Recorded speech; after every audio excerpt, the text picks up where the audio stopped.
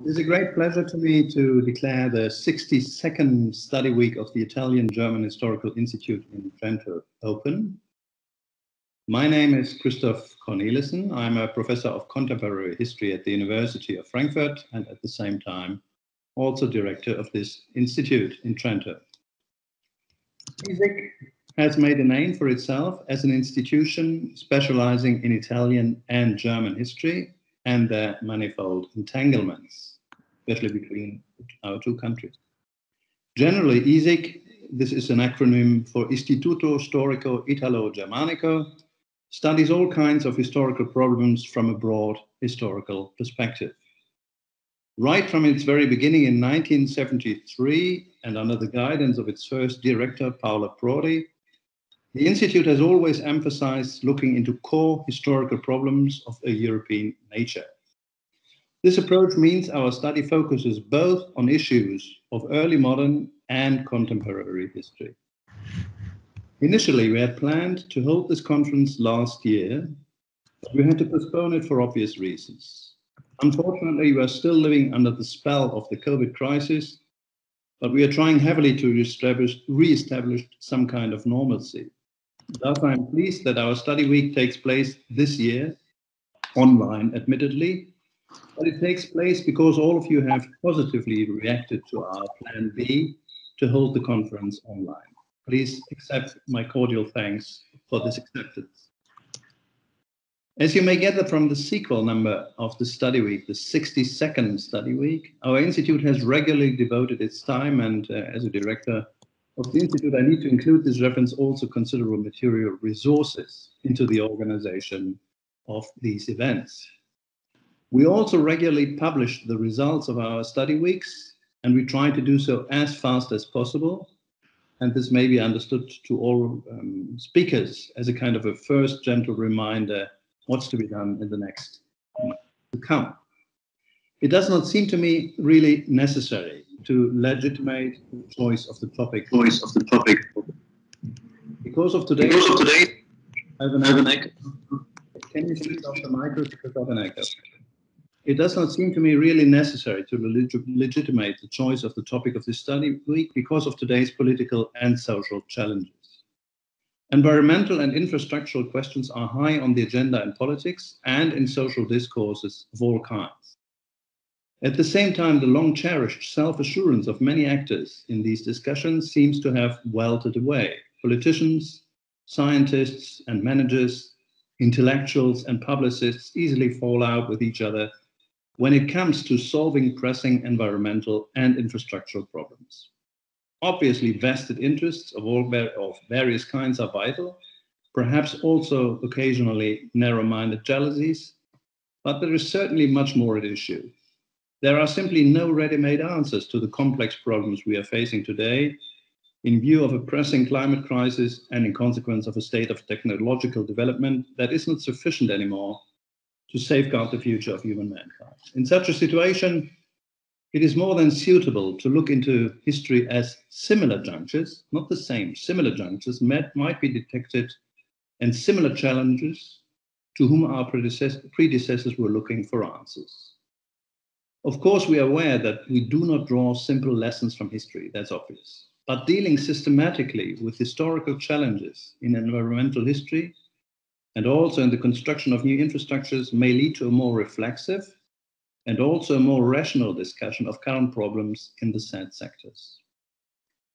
Now, historically speaking, so it seems to me, infrastructures can best be understood as the result of a negotiations and collective compromise processes. This constellation means that studying the complex relationship between infrastructures and the environment requires generally finely tuned interdisciplinary approaches. All of them, of course, will have to cooperate closely with experts in technical and economic questions to measure risks, economic ones, technological and actuarial ones. And they will have to improve social acceptance levels. But leaving out history would mean losing an essential dimension that can inform us about the potential political, social and economic risks or other challenges in the planning and realization of new infrastructures. Now, having said this, and I'm coming to an end, sorry for this rather long and drawn, introduction, but I wanted to present very shortly our institute's work. Now, having said this, I think Giacomo Bonan and Katja Occhi have been very successful in bringing together a group of renowned colleagues from different countries to discuss some of the challenges I've mentioned before. Following the tradition of our institute, we will do this with the perspective of a longue durée, covering questions from the early modern period to our day. Now, our first keynote speaker will be Helmut Tüchler. Helmut Tüchler is Professor of Modern History and History of Technology at the University of Munich since 1998, and since 2009, he's also director of the Rachel Carson Center for Environment and Society. Professor Tüchler has widely published on the two central concepts of our conference. I will quote only a very short selection, just three of them. Anthropocene, Exploring the Future of the Age of Humans. This is a position paper published in 2013. A book edited together with Martin Kohlrausch, Building Europe on Expertise, Innovators, Organizers, Networks, published in 2014. And last but not least, a book edited together with Donald Wooster, Manufacturing Landscapes, Future Technology in Environmental History, a special issue of Global Environment. Now, that's it for the moment. Of course, I could go on and on, but Helmut Tüchler has warned me that it is not really necessary to do this, and so we'll leave it at that. Thanks very much. We are very happy to have you with us, Professor Tüchler, and the floor is yours, and we are looking forward to your talk. Thank you so much for the kind introduction, Mr. Cornelius. It's a great pleasure to be with you and to kick off this meeting, which promises to become very exciting. I hope I can share my screen with you, and it will work as planned. Fine, so I can start my presentation. The Anthropocene as a provocation to environmental history, or we could say environmental humanities writ large. And here's my agenda within the next 40 minutes or so. I will firstly talk about the Anthropocene as a geological concept, about the origins of the debate, which is rooted and was rooted in the sciences, but then leapfrog forward to what keeps us busy and interesting, the Anthropocene as a cultural concept, as a concept very much debated in the humanities.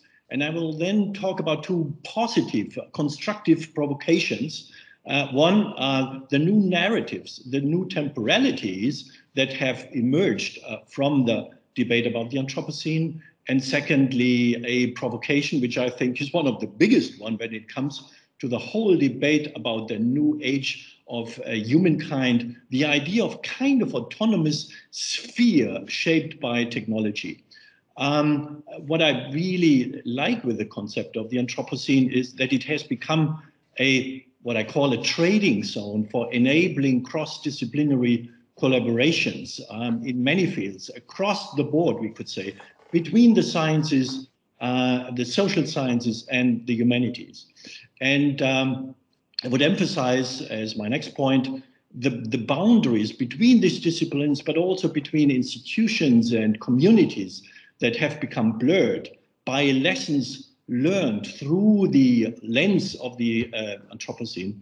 And I will end with a few, speculative reflections on slow violence and slow hope, and what could be called slow infrastructures, which we might come back during the whole 3 days that we have, what such a slow infrastructure could mean. Okay, the Anthropocene as a geological concept.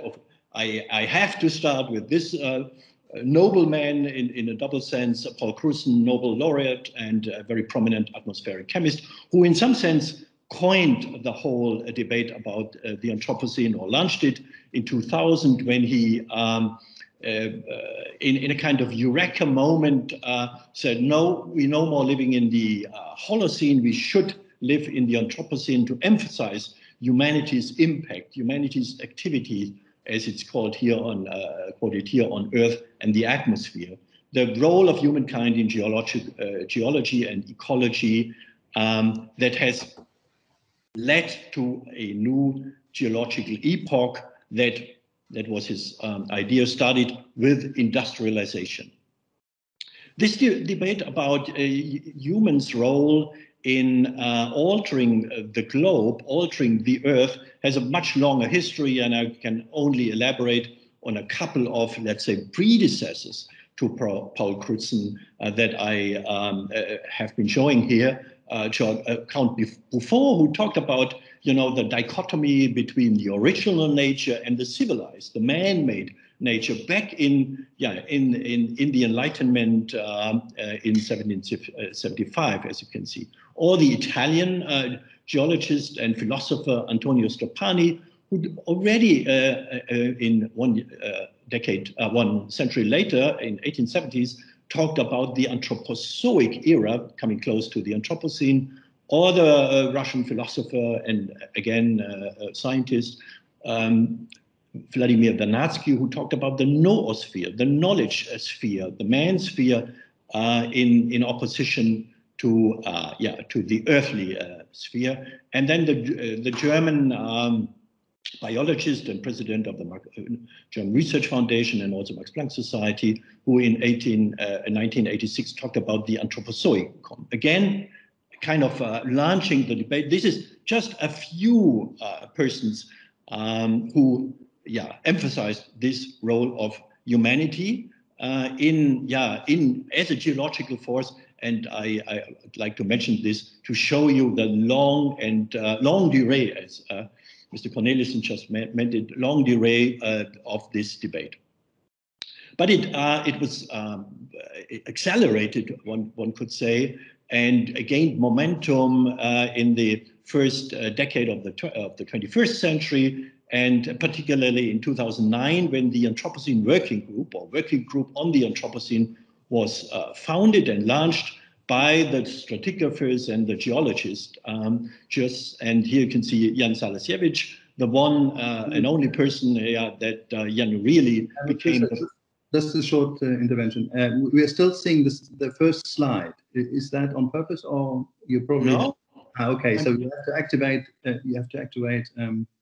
The presentation mode. There's something not working. Okay, that's a sec. Okay, now it works. Yeah. Let me see. Can you see that? Does it work now when I'm clicking it through? I've seen the second one. Can you choose the next one coming? Yeah. So this would be called Paul Crutzen. Does it work? I'm still seeing agenda in the middle of your slide. What can we do? Okay. Now I can see him. Okay, Paul Crutzen. Okay. So I think then if it doesn't work the other way, so I have to work with this mode here. Yeah. Yeah, that works. Oh, okay, that works. Sorry for that, but at least you do see my slides. Okay, I'm now with the working group on the Anthropocene, and as said, this working group has been founded in 2009 and is now working for a dozen of years. And one of our members, actually, of our conference, John McNeil, who will be the final speaker, is a member of the working group. I will come back to this. So a historian, actually two historians, are present in defining the Anthropocene from a geological perspective.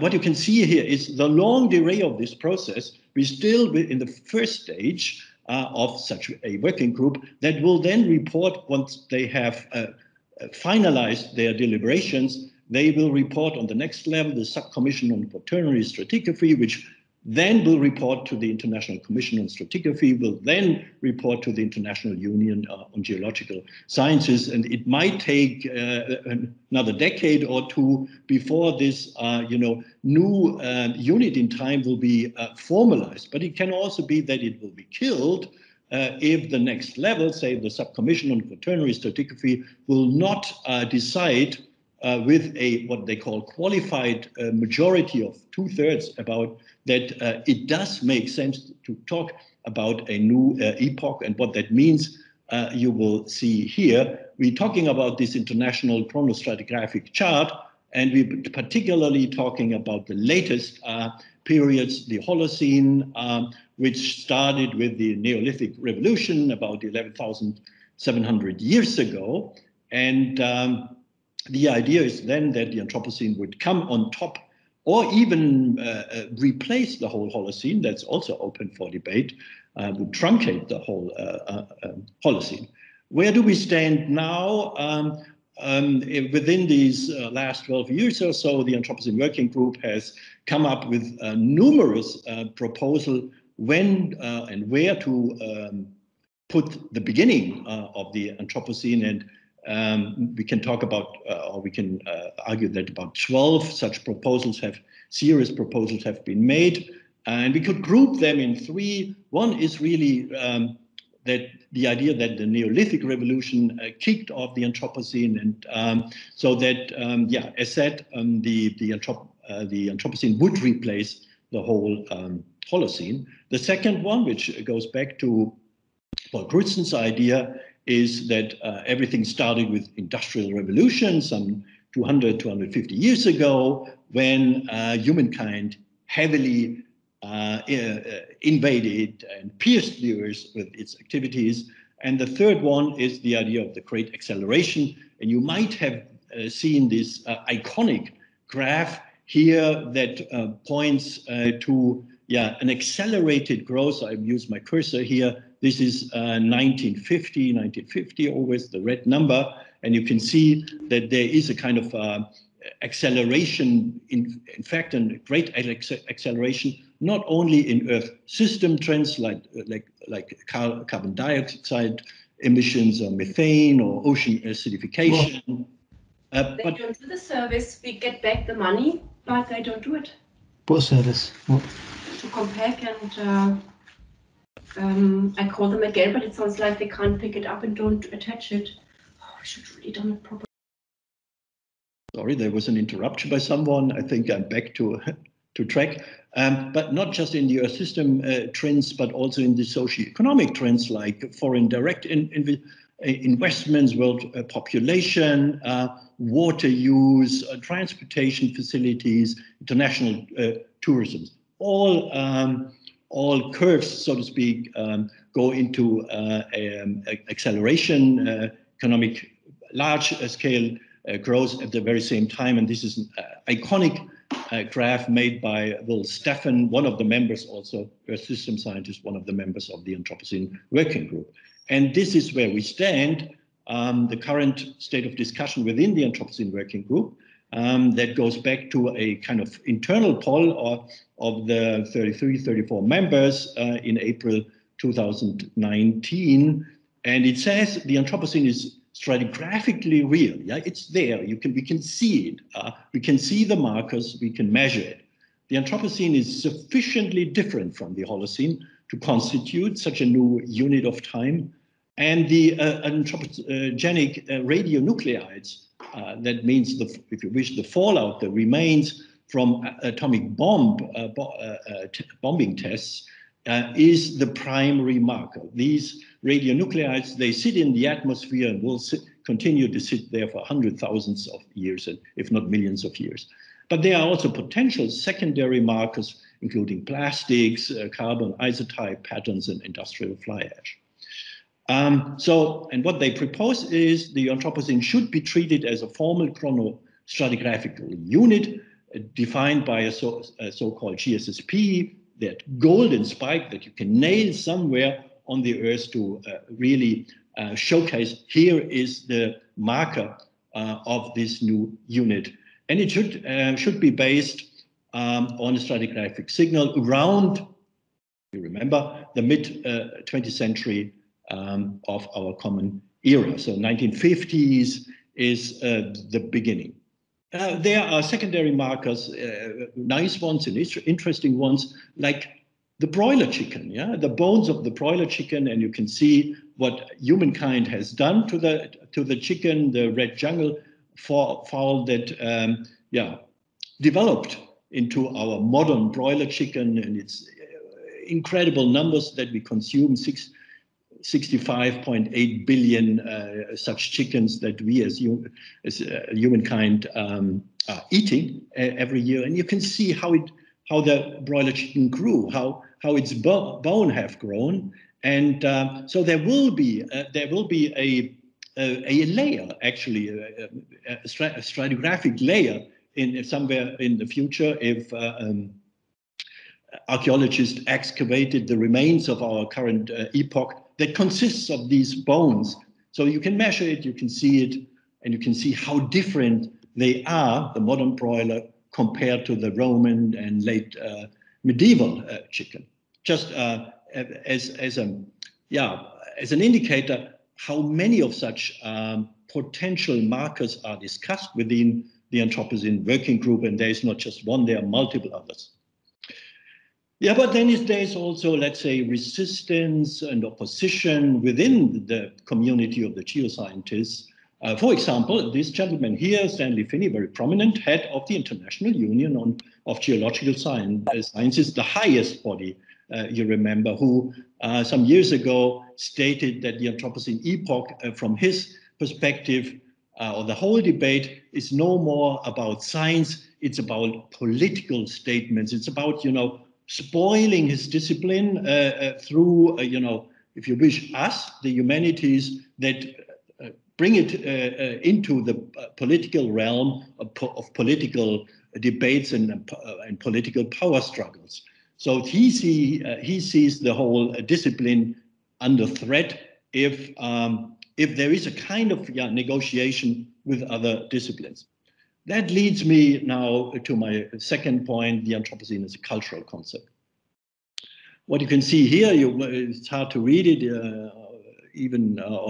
particularly in this mode of presentation. What we have done in my group here is to kind of map the conceptual history of that term. It starts with the Anthropocene, and you can see how many other similar terms have been used, basically by colleagues from the humanities, some of them more, let's say, witty, like the Trumpocene, or idiosyncratic, but some of them very seriously meant, and come back to one of them, like the Capitalocene. The idea that you can't talk about the Anthropocene, humans' role invading into Earth without questioning or at least debating the role that capitalism has been playing in modern and recent history. Some of these terms were also mapped by two colleagues, Jean-Baptiste Fresseau, who is among us or will be among us during the conference, and Christophe Bonneux, who, for example, talked about the Thermocene, the Phagocene, the Agnotocene, the Plantationocene, the Phosphorocene, the Menocene, Eocene, and again, Capitalocene. All three of environmental humanities scholars that many of you might know, Anat Singh, Ursula, the anthropologist, Ursula Heisey, the literary scholar and foundational figure in feminist studies and subaltern studies, Donna Haraway, and here are three of their books, which have the Anthropocene concept also center stage. Yeah, but then there are others, like this gentleman here, a landscape architect and also kind of philosopher, member of the Anthropocene Working Group, who was one of the authors of the Eco-Modernist Manifesto that goes back to 2015. And this Eco-Modernist Manifesto stated, what we need is just more technology, more innovations, maybe a little bit smarter ones, but let's continue the path that we have established, the successful path of human development.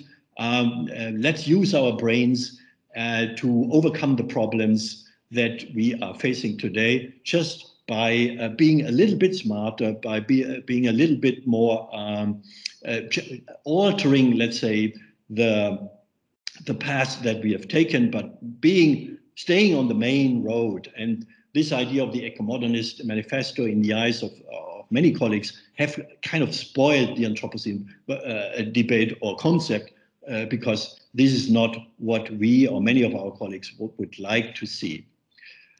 The Anthropocene as a provocation, new narratives, new temporalities. And here comes John McNeill and Naomi Oreskes.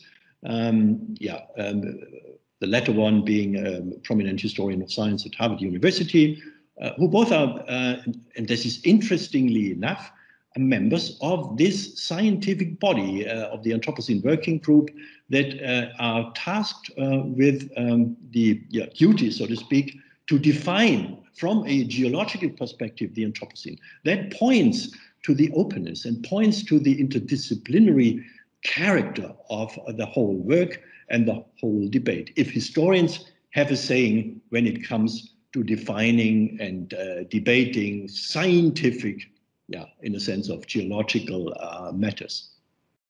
Now, John has been one of the first also to work with the concept in a kind of conceptual way, in a heuristic way, in an analytical way, with the idea of the Anthropocene, with this book here, The Great Acceleration, Environmental History of the Anthropocene since 1945, and he would be much better qualified in telling you what's inside. What I would like to say at this, it's about infrastructures. It's mainly about energy infrastructures. It's about transport infrastructures and how these infrastructures that have exploded since, let's say, since the Great Acceleration around 1950 have altered, again, our world, have changed the Earth, and how humankind has really deeply intervened into Earth. So it's one of the first of such conceptual uses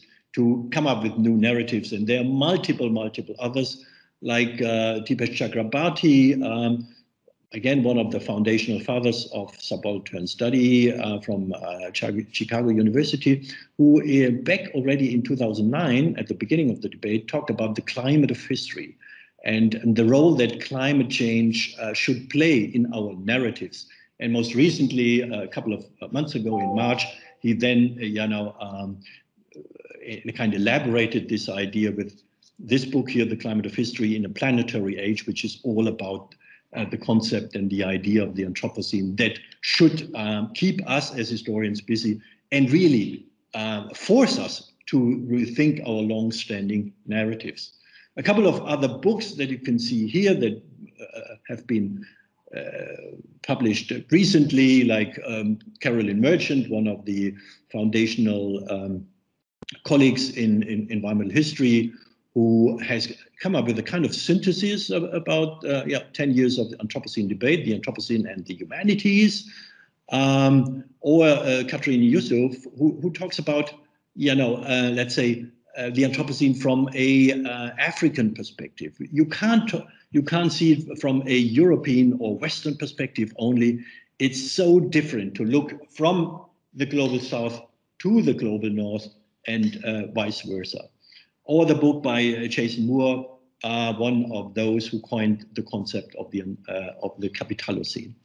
And one on the upper right, Future remains one of the outputs that we have produced in Munich from what we call the Cabinet of Curiosity that we installed in Munich, in Stockholm, but also in Madison, as an idea to talk about materialities and the remains. What will remain in terms of material cultures if we take this concept of the Anthropocene seriously? Just a couple of observations of cases that have come up recently. I would like you also to point to my colleague in history of technology, Gabriel Hecht from Stanford University, one of the I would say brightest and most inspiring colleagues, who has published this article here, which brings together or which showcases, the add-on value that results from thinking geological scales, temporal scales, and human scales together in an article here on a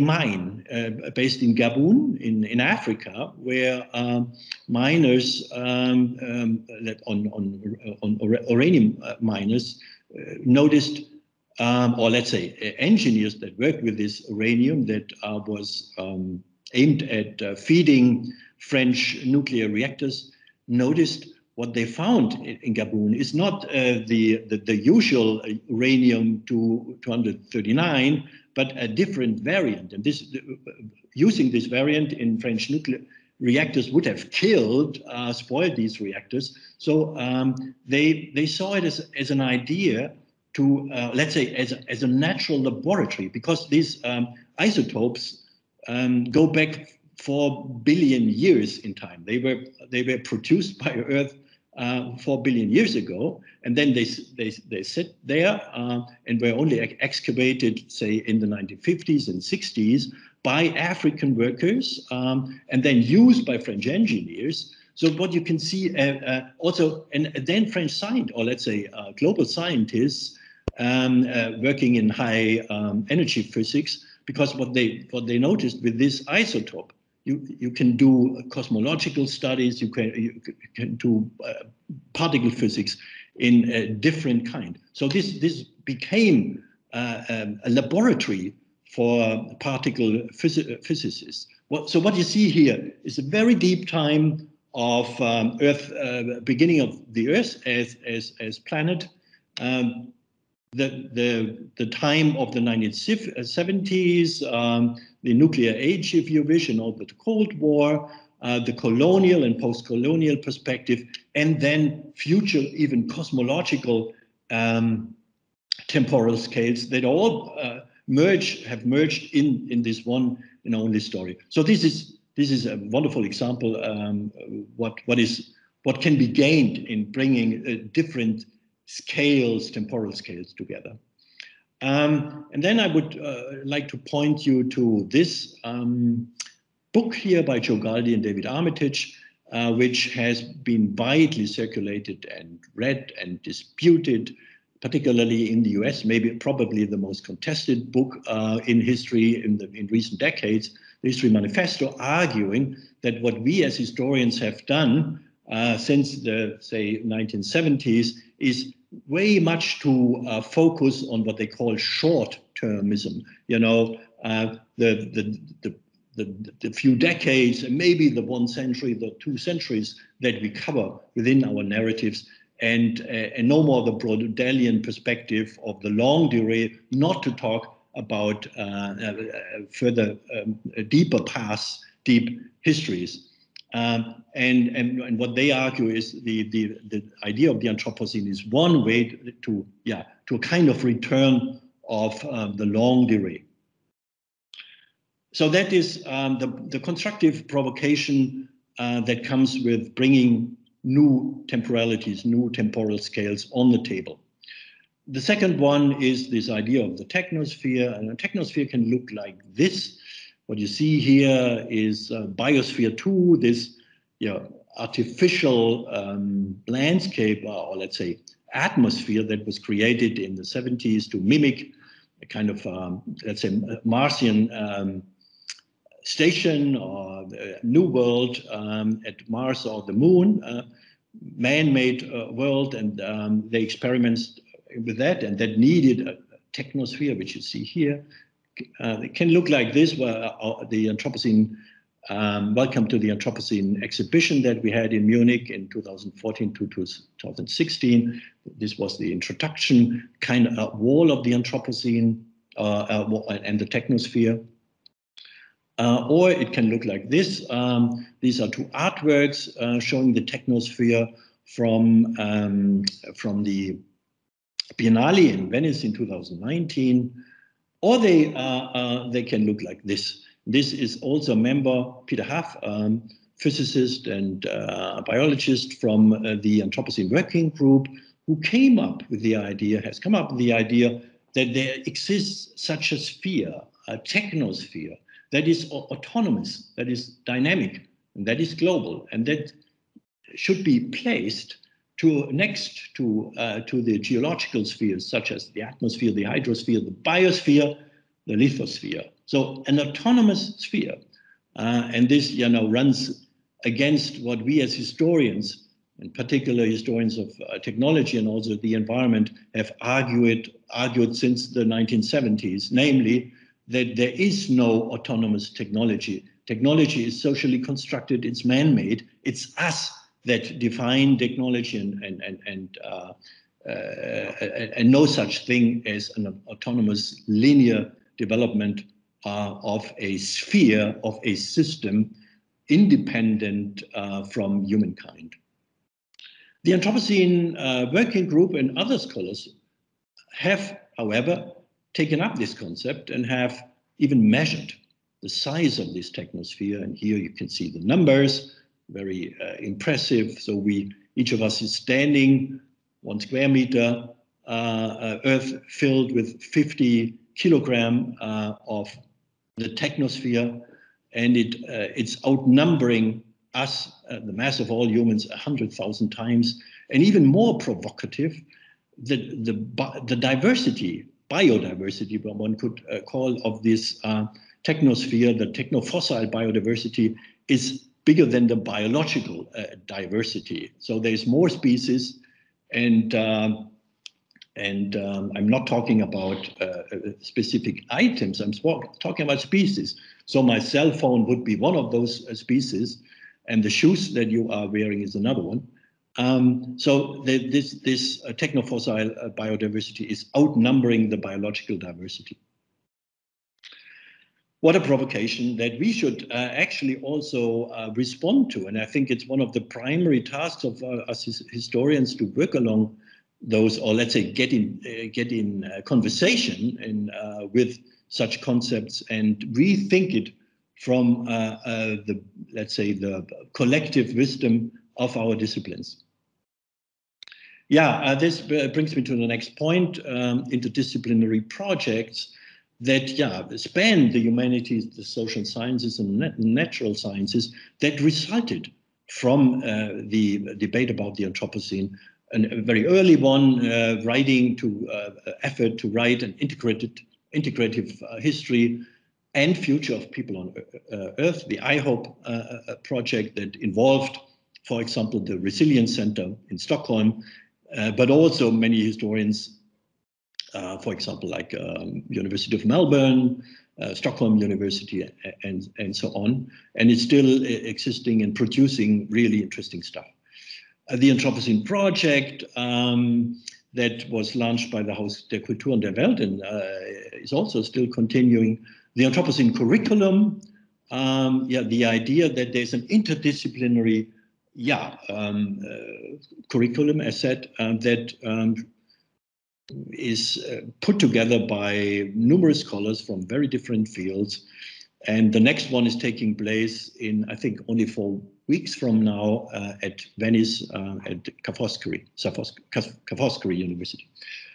The Anthropocene Cabinet of Curiosity that I mentioned earlier, the idea of the technosphere that involves many humanities scholars like the Max Planck Institute for the History of Science, and that will also continue, or the Vienna Anthropocene Network of Eva Horn,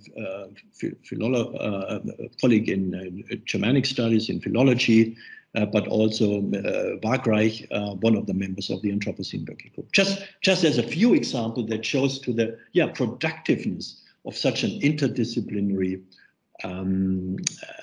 setting. Yeah, here is another setting. You remember Jan Salasiewicz, the founding father of the Anthropocene. And to us, much more known is Julia Adelaide Thomas, a colleague in history. And the two of them have come together to write stories of strata and stories of history, narrations that contextualize and historicize what the Anthropocene Working Group and other geologists and earth system scientists colleagues are doing.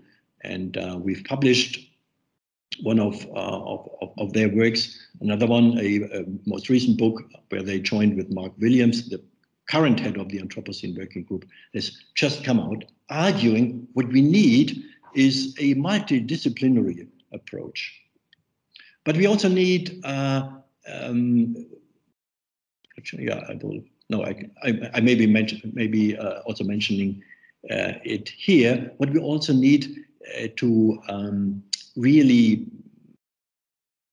exploit the full potential of the Anthropocene concept is a move towards transdisciplinarity, meaning that we have to involve the public, the different publics. I put it deliberately in the plural. And this is also what Jan Salasiewicz noticed when he created the Anthropocene Working Group right from the beginning. You can't work in establishing, alongside the idea of establishing such a concept, if you're not addressing also the publics. The media as the catalyst and intermediaries between science and the public, but also directly, so to speak, kind of doing an open science and transitioning to what Jürgen Renn, for example, one of the directors of the Max Planck Institute for the History of Science and deeply involved in that debate,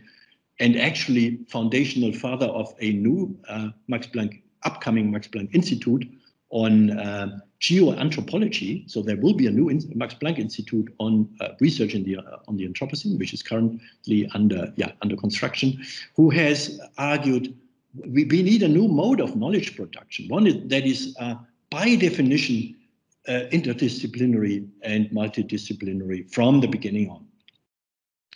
Lessons learned that we have learned in Munich when we did this exhibition here. We're still kind of claiming that it was the world's first major exhibition on the concept of the Anthropocene. What we have learned is also just a few glimpses here.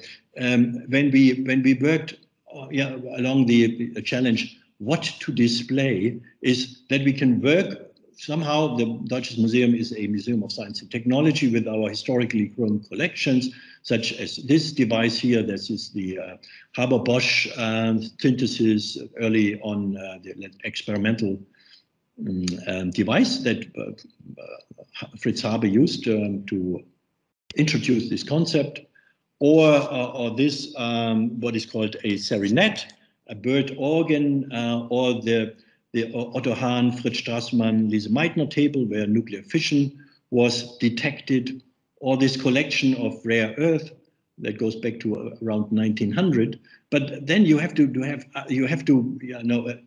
go out and look for many different artifacts to showcase the Anthropocene, like this invasive species here, or this artwork by a artist from Cameroon, Victor Sonna, who built a bicycle, which he called Guernica, actually, made of scrap metal. This container, I would call it container of the Anthropocene, a Wardian case, or these pipes, infrastructures, these water pipes from New York, the first water pipe system, wooden system of New York dating back to the 1820s, or this crocheted coral reef, and so on. All this shoe made of cane toad skin, etc., etc. So we had to cross also into interinstitutional barriers to realize that such an exhibition is possible, and we had to make it very participatory and and cross what I called earlier transdisciplinary, to engage the public and ask for their voices. We collected thousands, 10,000s of these feedbacks to questions that we posed. For example, how would you envision a future Anthropocene? So these are the lessons learned. Again, the Anthropocene concept stimulates both great interdisciplinary and transdisciplinary. It asks for new narratives and new temporalities. It forces academia and cultural institutions to leave their comfort zones and to critically reflect upon established concepts, practices, and institutional arrangements. And within the framework of the Anthropocene, boundaries become blurred, if not obsolete, between disciplines, between institutions.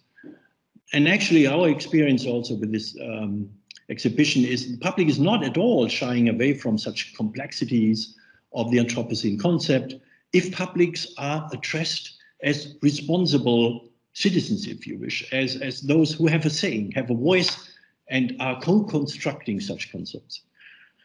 And the Anthropocene can even serve as a laboratory to experiment with new tools of narrating, communicating, and educating in order to foster civic society and sustainability. This is why we recently also introduced a new unit in our Munich scientific landscape, and we will inaugurate it officially on December 1st. It will be generously funded by the Volkswagen Foundation, what we call a Munich Science Communication Lab on planetary health. So the idea, the experience of the COVID crisis, that you can't have environmental health without human health and vice versa. They're inextricably bound, and we have to think them together to overcome current crises. Last point, slow violence, slow hope, slow infrastructures. Slow violence goes back to this wonderful book by Rob Nixon, who published that book in 2011. And the idea is, that violence is often coming in a more gradual and invisible way and nature. And it's directed mostly towards the vulnerable, to the poor and disempowered ones in society, meaning also to the global south and not so much to us people in the global north. And violence is neither spectacular nor instantaneous, but incremental, etc. And he also emphasized the role of environmental justice movements and voices from the global south. And my colleague and co-director, Christoph Mauch, has, in a sense, put this upside down, arguing that what we need is slow hope to overcome and rethink the current ecological crisis. So the role of history, the crucial role, what Mr. Cornelissen also meant, of history, in this case environmental history writ large, in providing such slow hope, to open up the Ernst Bloch's principle of hope, meaning that we have to, use the narrative and generative power of hope that allows us to transform our minds and our worlds throughout history. So, and now, what could this mean if we talk about slow infrastructures? What could that mean? Well, firstly, we could say infrastructures, meaning physical infrastructures, but maybe also information infrastructures are mostly slow anyway, slow to alter. They are inbuilt into societies. They're heavy. They are large technical systems, usually like energy systems, like transport systems, which you can't alter, which you can't transform on a short-term perspective. It needs decades, if not centuries, to radically transform such infrastructures. But maybe the idea of slow infrastructures goes deeper. It points to, in my view, to infrastructures that aim us to follow the principle of both environmental fairness and social justice. Infrastructures that allow for the integration, again, of public voices, both in planning such infrastructures and in running it, in maintaining it. And the negotiation that we need about critical infrastructures, about the criticality of such infrastructures. You may know the concept of critical infrastructures, which is usually energy and transport, but also, and some understand it in this way, in an extended way, culture is such a critical infrastructure. And we should point to the soft parts of infrastructures like culture and media. And we have experienced in the current pandemic, the crucial role of such infrastructures to maintain our civic society. And then again, to stress the lessons learned from environmental history. And I think that's what we will be doing over the next 2.5 days. Okay, so that's from my side. Thank you so much. Thank you everyone for joining us in this online conference. My name is Katia Occhi. I'm a researcher of early modern history at the Italian-German Historical Institute in Trento. We have now listened to Helmut Strischer's inspiring presentation dedicated to the Anthropocene as a provocation to environmental history. After his presentation, we continue the 60-second study week with a session dedicated to urban metabolism and the transformation of hinterland, ecology and technology. Unfortunately, Professor Barl will be not with us due to personal problem that has arisen in the last few hours. We will then have 3 presentations this afternoon with our speakers, Georg Stöger, Claudio Lorenzini, and Christoph Bernhard. As you see before, the discussion on the presentation will take place at the end of all sessions, and save any question of you that you may have for the end of the session. As I told before, if you would like to make question, please do not raise your hand, but book a slot via chat, writing I have a question, and please only activate the microphone once we tell you to do so. And I repeat that to all participants to mute your microphone during the event. So to save bandwidth, please switch off your webcam while speakers are presenting. And now we are going to hear the presentation of Georg Stöger. And thank you very much, Georg, to join us. And Georg is Associate Professor in Economic, Social and Environmental History at the University of Salzburg. His recent research interests include the pre-industrial recycling and the reuse of goods and materials, and different facets of urban environmental history, and the debate on the pre-modern and modern standard of living. He just published Geschichte des Wegwerfens in Neue Politische Literatur und Transformationen städtischer Umwelt, das Beispiel Linz. Today, Georg Stöger is speaking about urban environmental infrastructure in the East Alpine region, 16th to 18th century. So, Georg, you will have 30 minutes for your presentation, and the floor is yours.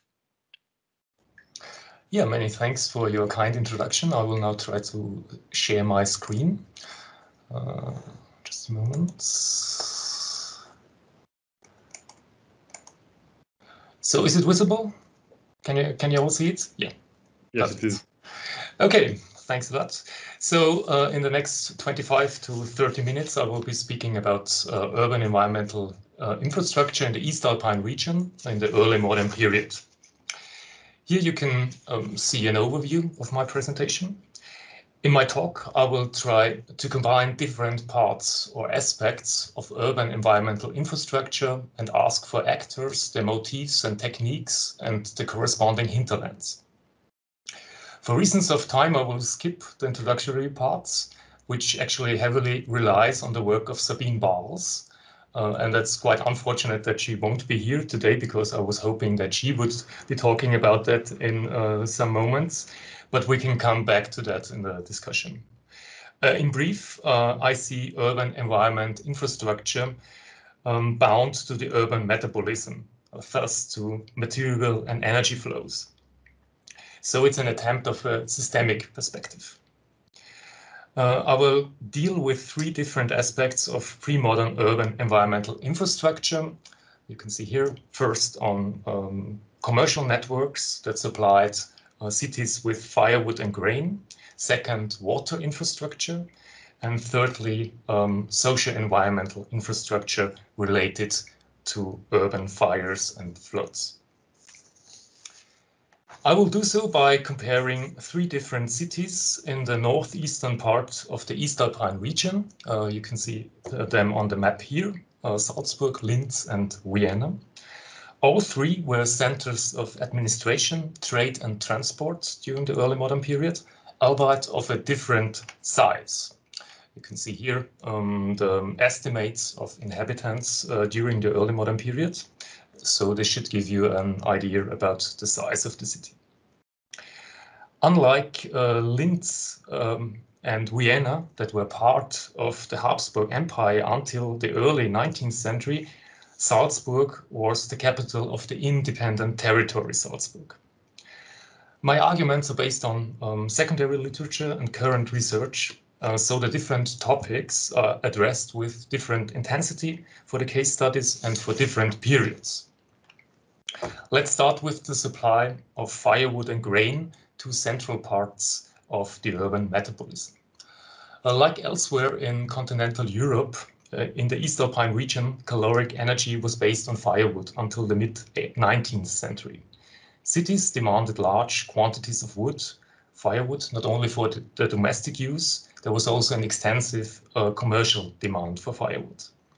Initially, the wood came from the forests close by or from woodland that was easily accessible, as transport costs were defining the price for firewood in the cities. To give an example from the 1730s, an Upper Austrian monastery brought firewood from the Alpine foreland south of Linz to its urban residence by using the river Traun. The rafts and the logs costed almost the same as the transport and the tolls. For all three cities I've studied, we can detect multiple and shifting hinterlands. For time reasons, I will focus on the case of mostly on the case of Salzburg. Salzburg lacked an own city forest. Also, Vienna and Linz didn't have own forests. But Salzburg was surrounded by extensive woodlands, especially to the south. Some bigger urban institutions and the Archbishop himself owned woodland, or they got firewood as a rent in kind. The rest of the population relied on firewood sold by local farmers and traders, and their activities stayed unregulated until the 18th century. For two urban institutions in Salzburg, the municipal hospital and the Brother House, another social institution, we can trace the supply with firewood and detect the related hinterlands over the time span of several hundred years by using account books. The earliest notes taken in the 1470s relate to wood brought from the Alpine area south of Salzburg. And the firewood was obviously brought to the city by the river Salzach and via the city of Hallein. Hallein, which is about 12 kilometers south of Salzburg, was a major user of firewood due to its salt works. And early on, there was a timber grill that collected the drifted logs. This corresponds also to the circumstance that the rather exotic measuring unit Pfann, which is pan in English, was frequently used in the account books up to the beginning of the 17th century. There's also a number of entries in the account books which hint at buying firewood directly at the salt works or at the timber grill. At the same time, the hospital got firewood from the vicinity of the city, which was probably brought not by water, but on horse-drawn carts. The wood hinterland of the Brother House looks similarly plural. Frequently, the surrounding woodlands and Hallein are mentioned in the account books. Sometimes the entries explicitly mention the water transport related to the firewood, but land transport from woodland close to the city seems to have been of equal importance during the 16th and 17th century. So it seems that there were parallel and sometimes overlapping and entwined networks of supply. And you can see here on this map, might try to visualize these hinterlands for Salzburg and for Linz and for Vienna. For the 18th century, we lack detailed information from these two institutions, but there is a household account book of a wealthy Salzburg merchant which offers interesting insights into the firewood supply for the period of the 1730s to the 1780s. This household, the Spengler family, bought substantial amounts of wood, and they also, unlike normal inhabitants, stocked it, probably to avoid higher prices. The Spengler family bought their firewood directly from local farmers northeast of the city and only at times at the city's wood markets. The supply infrastructure seems to have been stable. The same farmers are noted in the account books over and over again. and sometimes they are even addressed as our farmers.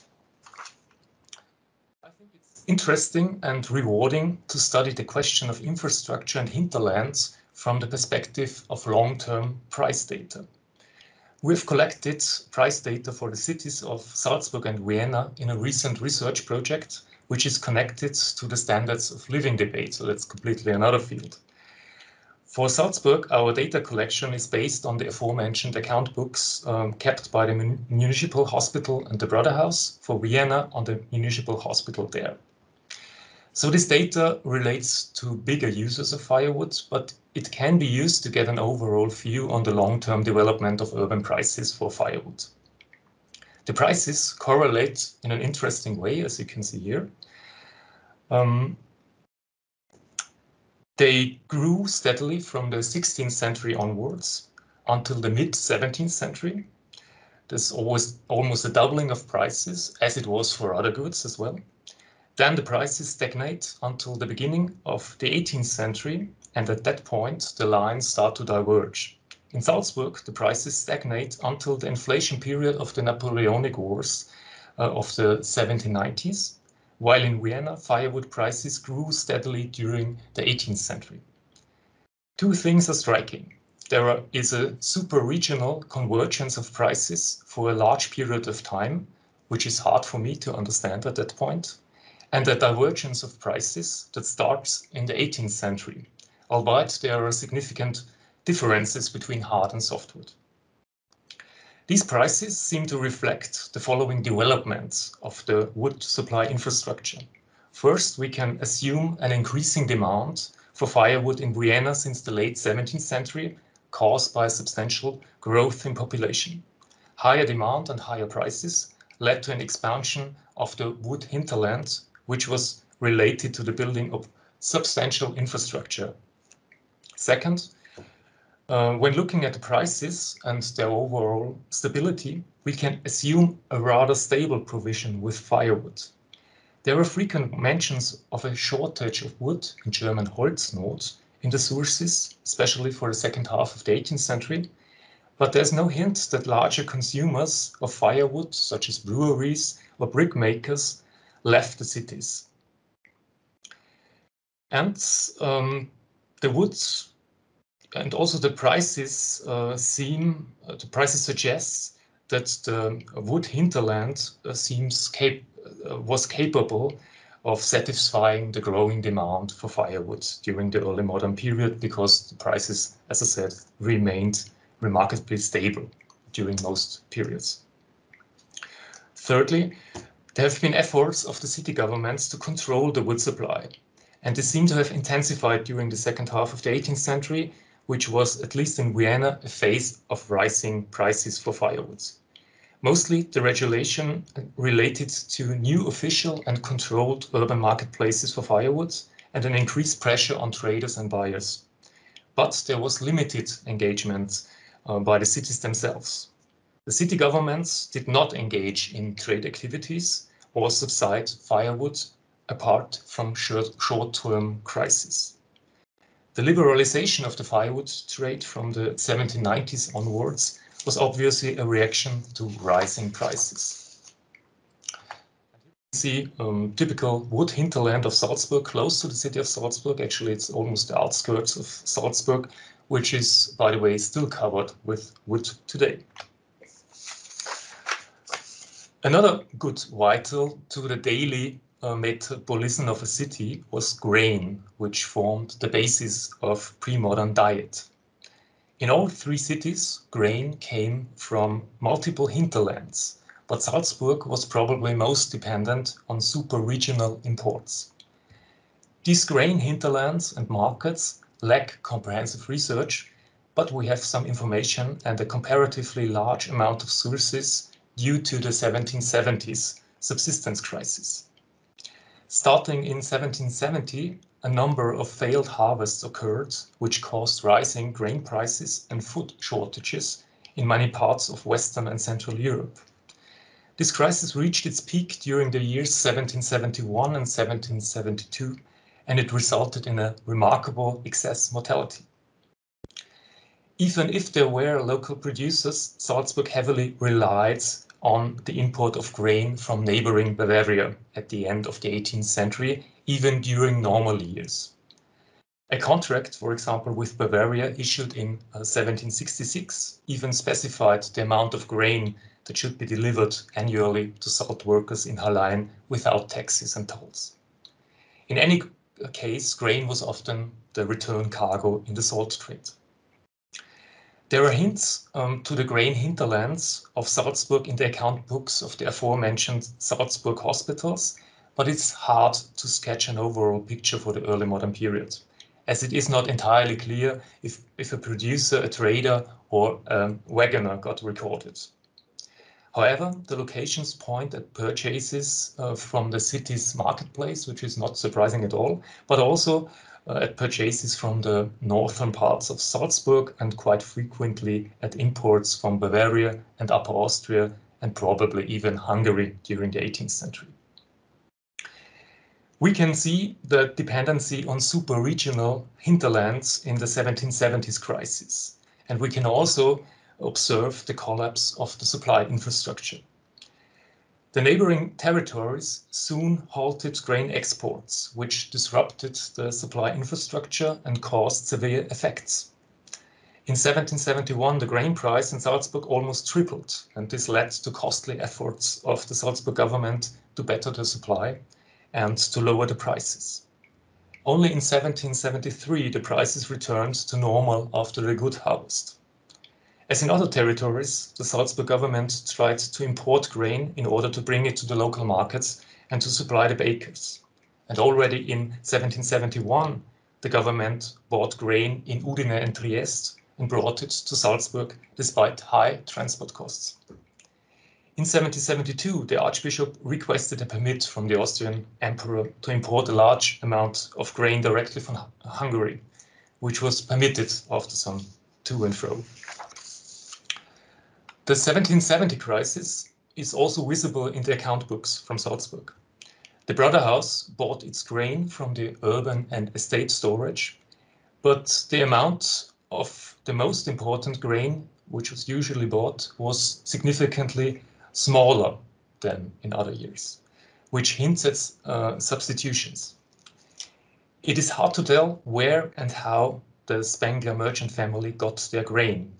In their account books, a miller is mentioned frequently, and there are numerous unspecified footbills. But there are also some hints to storing and substitution during this crisis. For example, the family noted the purchase of rice from Italy.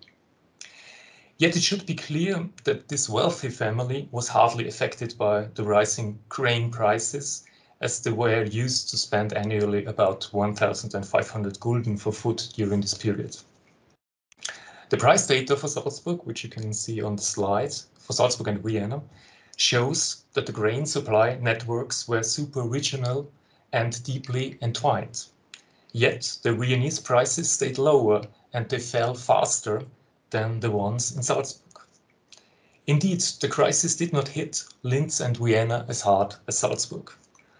Unlike Salzburg, both cities were surrounded by highly productive grain farming, and they were well connected to the Hungarian grain market, which was a domestic market back then for Linz and Salzburg, for Linz and Vienna.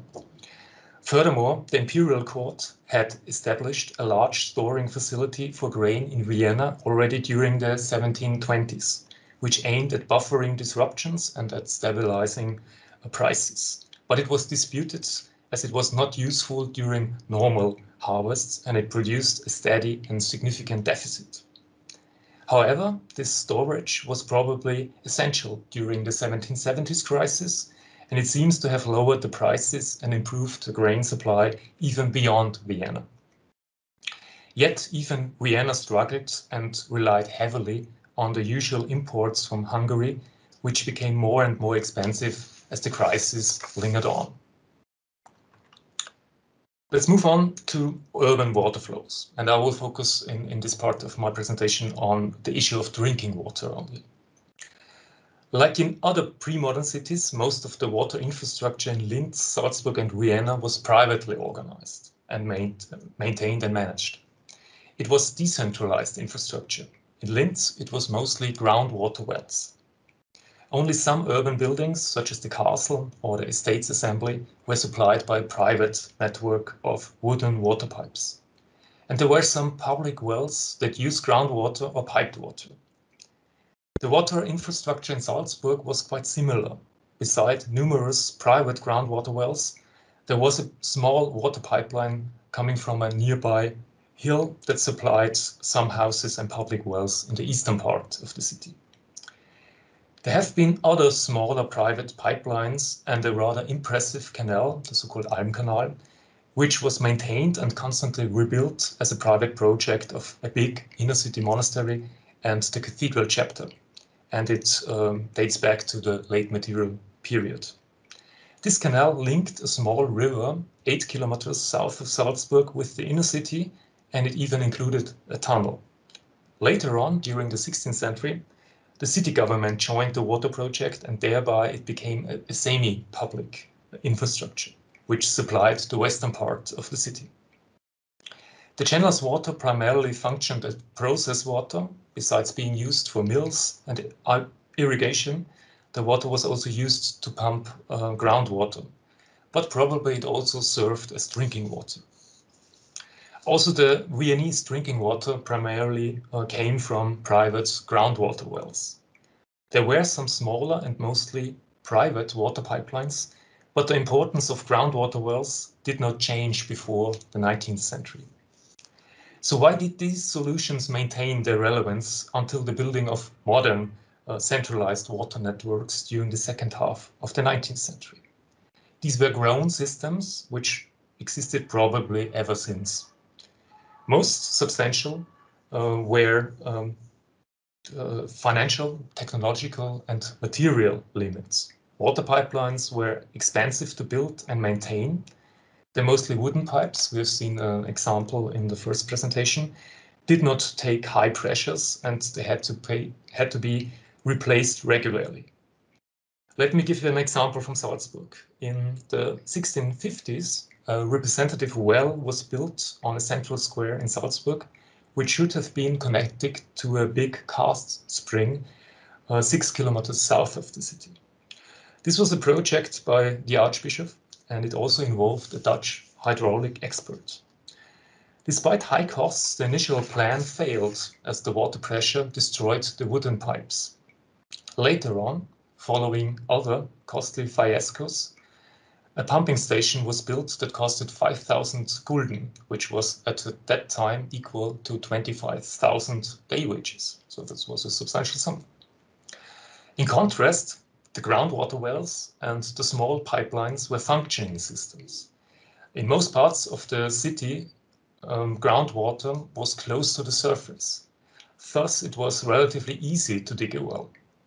In addition, the solution of wells corresponded with the lack of sewers, which would have been necessary if there was a steady water flow.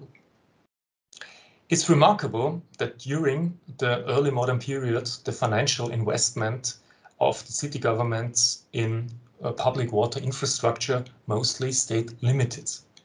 In Linz, in 10 years, during the 1710s, an average of only 130 gulden per year was spent, while the total annual expenses of the city at that time were about 40 to 50,000 gulden.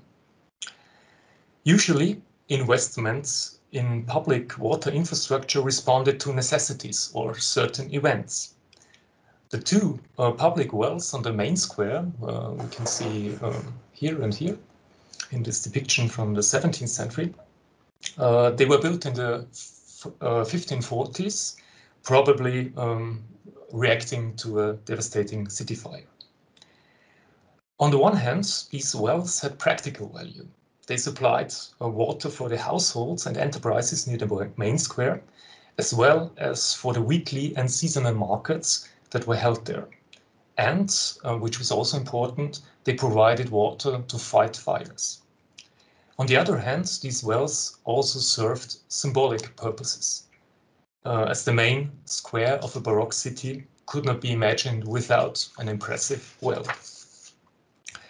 We can see some of these public wells on this slides, on this depiction. But most wells we can't see. They were situated in the backyards or the gardens, and they were private infrastructure, which means they were not accessible by the public. Nevertheless, there was shared water infrastructure to some extent, but it's quite hard to observe in the sources. Sometimes they get visible in contracts. As a house, for example, was sold in 1750s Linz, the new owner pledged not to prohibit the use of a well by a neighboring household. More common was the sharing of work or of maintenance costs, which in some cases even found its way into the land registers. From a modern perspective, it is interesting to ask for the hinterland of water. When excluding the headwater regions, most of the pre-modern drinking water infrastructure did not have a hinterland, as the groundwater below the city was used. Even the water pipe network usually had a hinterland close to the city. In Linz, the two public wells on the main square were supplied with a 4-kilometer long water line. In Salzburg, there were the aforementioned pipeline from a hill beyond city limits, which was also about 4 kilometers long. And there were only two more distant projects, the canal and the failed pipeline from the mountainside, which I spoke before, which I illustrated before. It is worth noting that the pipeline project was unsuccessfully revived several times during the early modern period, and its spring was finally used for the central water network built in the 1870s. In all three cities, more distant water hinterlands began to evolve only during the second half of the 19th century.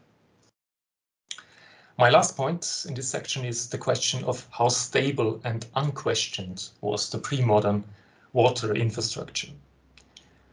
The water infrastructure, in my opinion, was relatively stable. Yet pipelines were more prone to disruption than the groundwater wells. The pipes got clogged frequently or froze during the winter. Many spring water wells, as indicated by sources from Linz, were not usable during the cold season because they were covered with straw. During this period, the city's water supply was essentially based on the groundwater wells.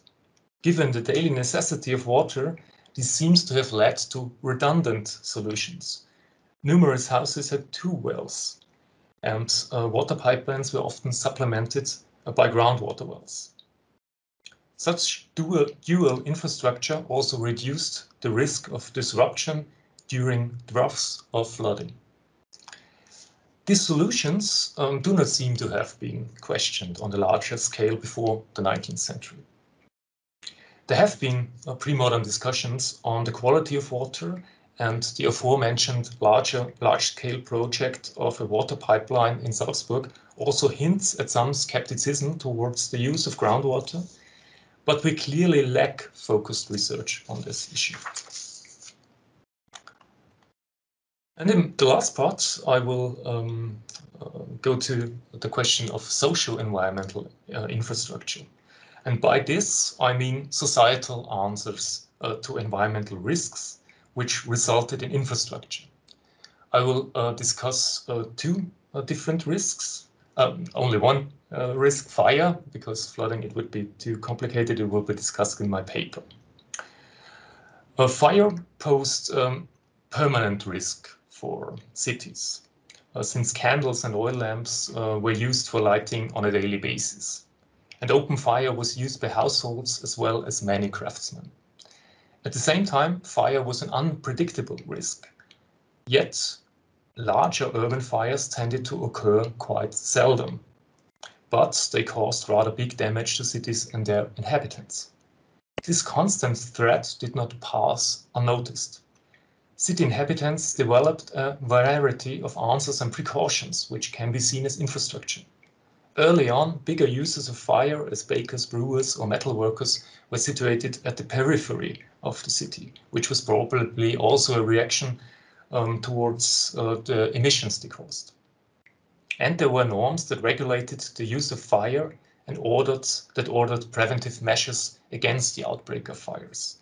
These norms, usually called fire regulation, Feuerordnungen in German, were already issued during the late medieval periods, and they got more and more comprehensive during the early modern period. Bigger cities were obviously ahead of smaller towns in terms of fire prevention because of an increased fire risk. In Vienna, written fire regulations date back to the 15th century. They ordered regular checks of the fire safety by the city authorities, and they obliged certain craftsmen to help putting out the fire. And they set building rules that should reduce the fire risk, such as a ban of thatched roofs, and they demanded the reduction of wood as a building material and the building of M-shaped roofs, Grabendächer in German, and firewalls. As in the case of water, the fire regulations called for a principally private responsibility, which was supplemented by limited supervision of the authorities. During the 17th century, and this could be seen as a reaction to the threats of fire during war times, the fire regulations were published more frequently and they were expanded in a significant way. Now they demanded regular chimney sweeping and the storing of firefighting equipment. In terms of equipment, the regulations in Linz demanded ladders, lanterns, hooks, hand pumps, buckets, and water basins that should be kept ready in the attics or in the apartments. Account books and inventories show that these rules seem to have been obeyed to a large extent. Traditionally, it was the night watchers that were responsible for an early detection of fires. They were supported by the tower watchmen. For Vienna, payments for tower watchmen are already documented for the mid-15th century. As mentioned before, there were service duties for certain craftsmen, like carpenters, masons, wagoners, and in Vienna, even barbers, that were responsible for providing water basins. All these craftsmen received monetary recompensation in case of firefighting operations. The threats of a Turkish invasion caused an expansion of this infrastructure. Since the 1520s, there was a permanent fire crier, as it was called in Vienna, and 3 day laborers that were on standby. And by the 1560s, each quarter of Vienna had an own fire commissioner. And there were similar structures in 17th century Linz and Salzburg as well. Parallel to that, technological innovations were implemented. Most important were hoses and bigger fire pumps that reached the East Alpine region in the late 17th century. Yet these pumps were small in number and their impact on larger fires was questionable. Often they lacked of water as well.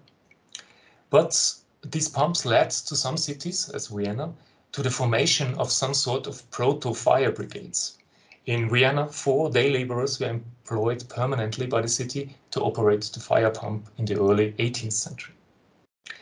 It's hard to gauge the effectivity of these infrastructures. In Vienna, the last bigger fire of the early modern period occurred in 1627, while large parts of Salzburg burned down in 1818.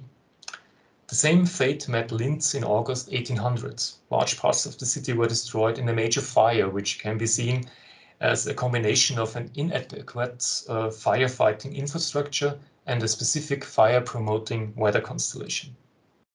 A small fire near the castle, perhaps caused by an empty pipe, caused damage totaling about 300,000 gulden. Another aspect in hindsight to infrastructures is the reciprocity, it's a difficult word, and solidarity of the fires. There was substantial local support, which included housing, monetary and non-monetary donations, as the aforementioned fires in Salzburg and Linz show. In addition, Sorry, Georg. I would like to say that you have more 5 minutes. Please. Yeah, I will. Thank it's just my last point. I will come to a conclusion then. Yeah, there were also super regional fundraising that helped the affected persons before the advent of fire insurances. And I think we can also view it as some sort of infrastructure. Now I will come to my conclusion. I have 4 points. I think one important point is the plurality of hinterlands, which is a phrase coined by Sabine Bars and Martin Knoll, and I think it fits well to the metabolism of firewood and grain. Second point is that the entwined networks and these are grown systems, and these aspects I think are visible in all my examples. And we can also put the question of reciprocity and solidarity into this perspective, I think. The third point is decentralized systems without a hinterland, and this especially concerns the case of water. And the fourth point is obstacles to infrastructure or lack of infrastructure. And I think this mainly is caused by deeply rooted private responsibility during the early modern periods, and, as I said, financial and technical and material limits, and a partial lack of infrastructure if you look at the case of fire. So that was all from my perspective, and I'm looking forward to discussing this with you. Thanks a lot.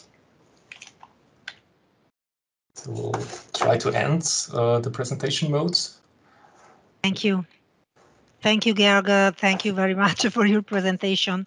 And you show us the problem that early modern historians have when they have to confront with Anthropocene and other categories that are more adaptable for the contemporary history. But we will discuss at the end of our session. And now we are going to listen to Claudio Lorenzini. If Claudio Lorenzini, yes, Claudio, welcome, Claudio. Claudio is a research fellow at the University of Udine. He is specialized in social, economic, and cultural history of the Northern Eastern Alps in early modern and modern periods. Among his papers, I quote here, Common Forest and Private Timber, Managing the Commons in the Italian Alps, published in Journal of Interdisciplinary History in this year. And Claudio is also editor of Via della Montagna, lo spopolamento montano in Italia, e la ricerca sull'area friulana di Michele Gortani e Giacomo Pittoni, edited with Alessio Fornasini. His presentation is dedicated to between Stues and Sates, infrastructure for timber transport between disbursement and flow, the case of Friuli in early modern period. Claudio, the floor is yours. Thank you, Katia, for this presentation. Then I start my paper with mention one another paper by Graham Hollister Short entitled The Other Side of the Coin, Wood Transport Systems in Pre-Industrial Europe, published in the series History of Technology in 1994, which is one of the first contributions within the rich literature on the history of the woods, which addressed the technological problem of timber transport in modern age, for which water played a crucial role. Sorry, Claudio, maybe you have a PowerPoint? Or yes. We don't see it. Oh, I'm sorry. Now I try to... I'm so sorry. Thank you very much. Thank you. Is it running now? Yes, we see it. Good.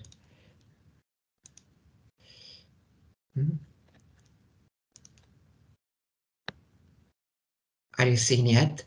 Yes. Good. This paper by Graham Hollister Short, published in 1994, is one of the first contributions about the history of the wood transport by water during modern times. I think it is an eloquent title, The Other Side of the Coin, and it could be read in these terms. The risk involved in the use of the alpine waters for the transport of a material as bulky as it is precious were considerable. Still, there was no way to avoid running them if you wanted to avoid long roads, often useless by the wheels of the wagon and, above all, cut down on transport times. It was thanks to the use of water that timber became a commodity available at a distance.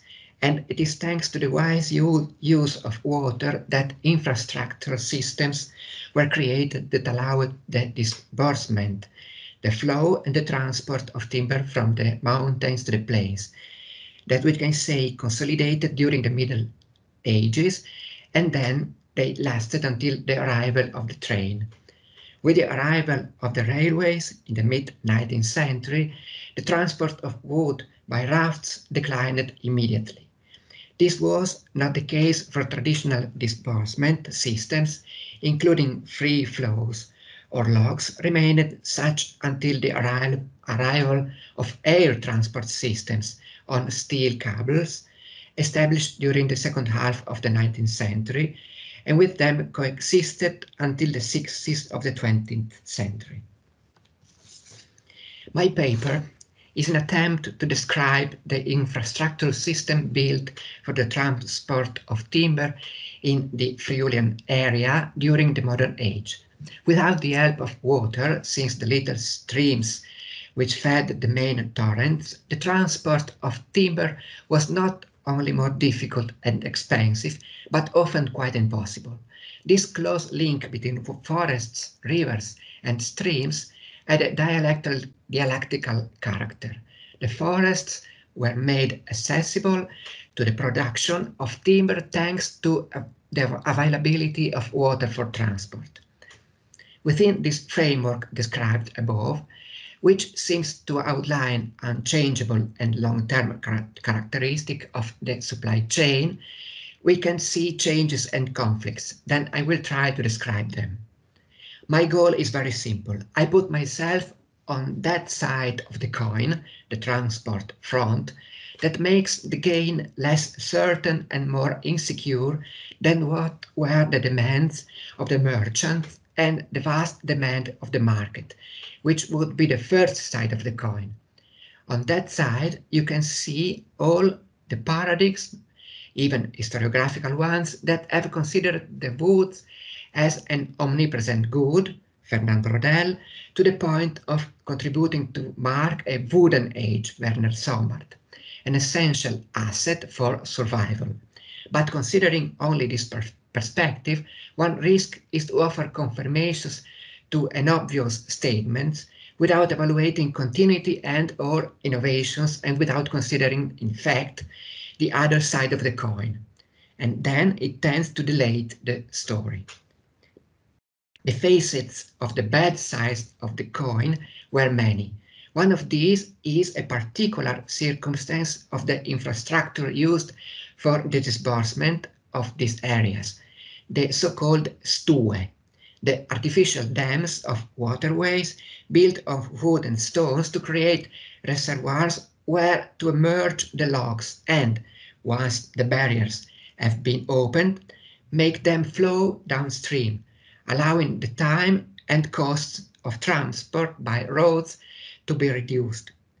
It was an ingenious mode that required uncommon skills for its operation, as well as massive quantities of water.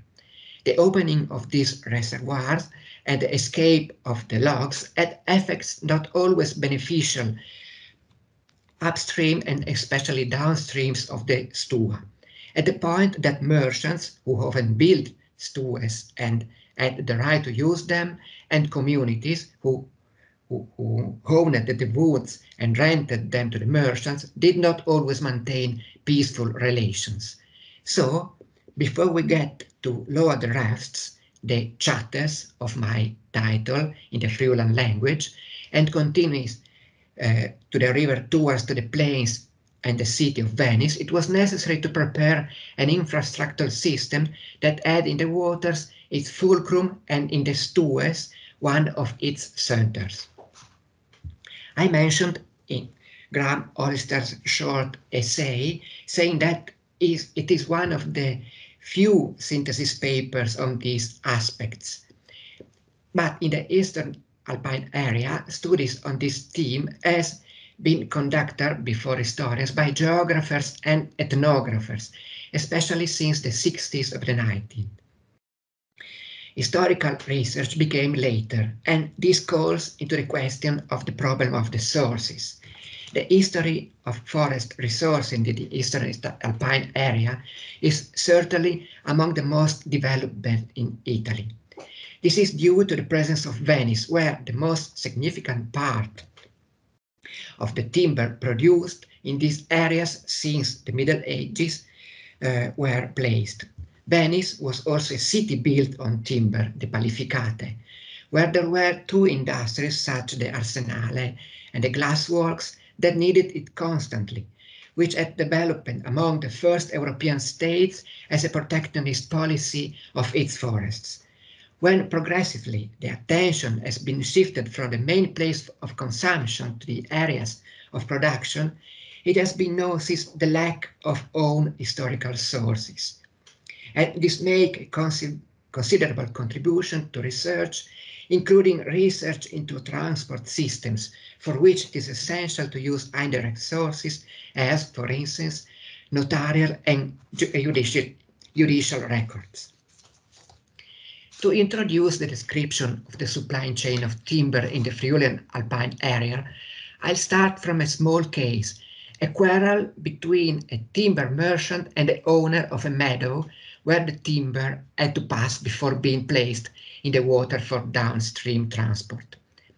In 1733, the forest of the Simone River was being cut near Moggio, a community of the Canal del Ferro.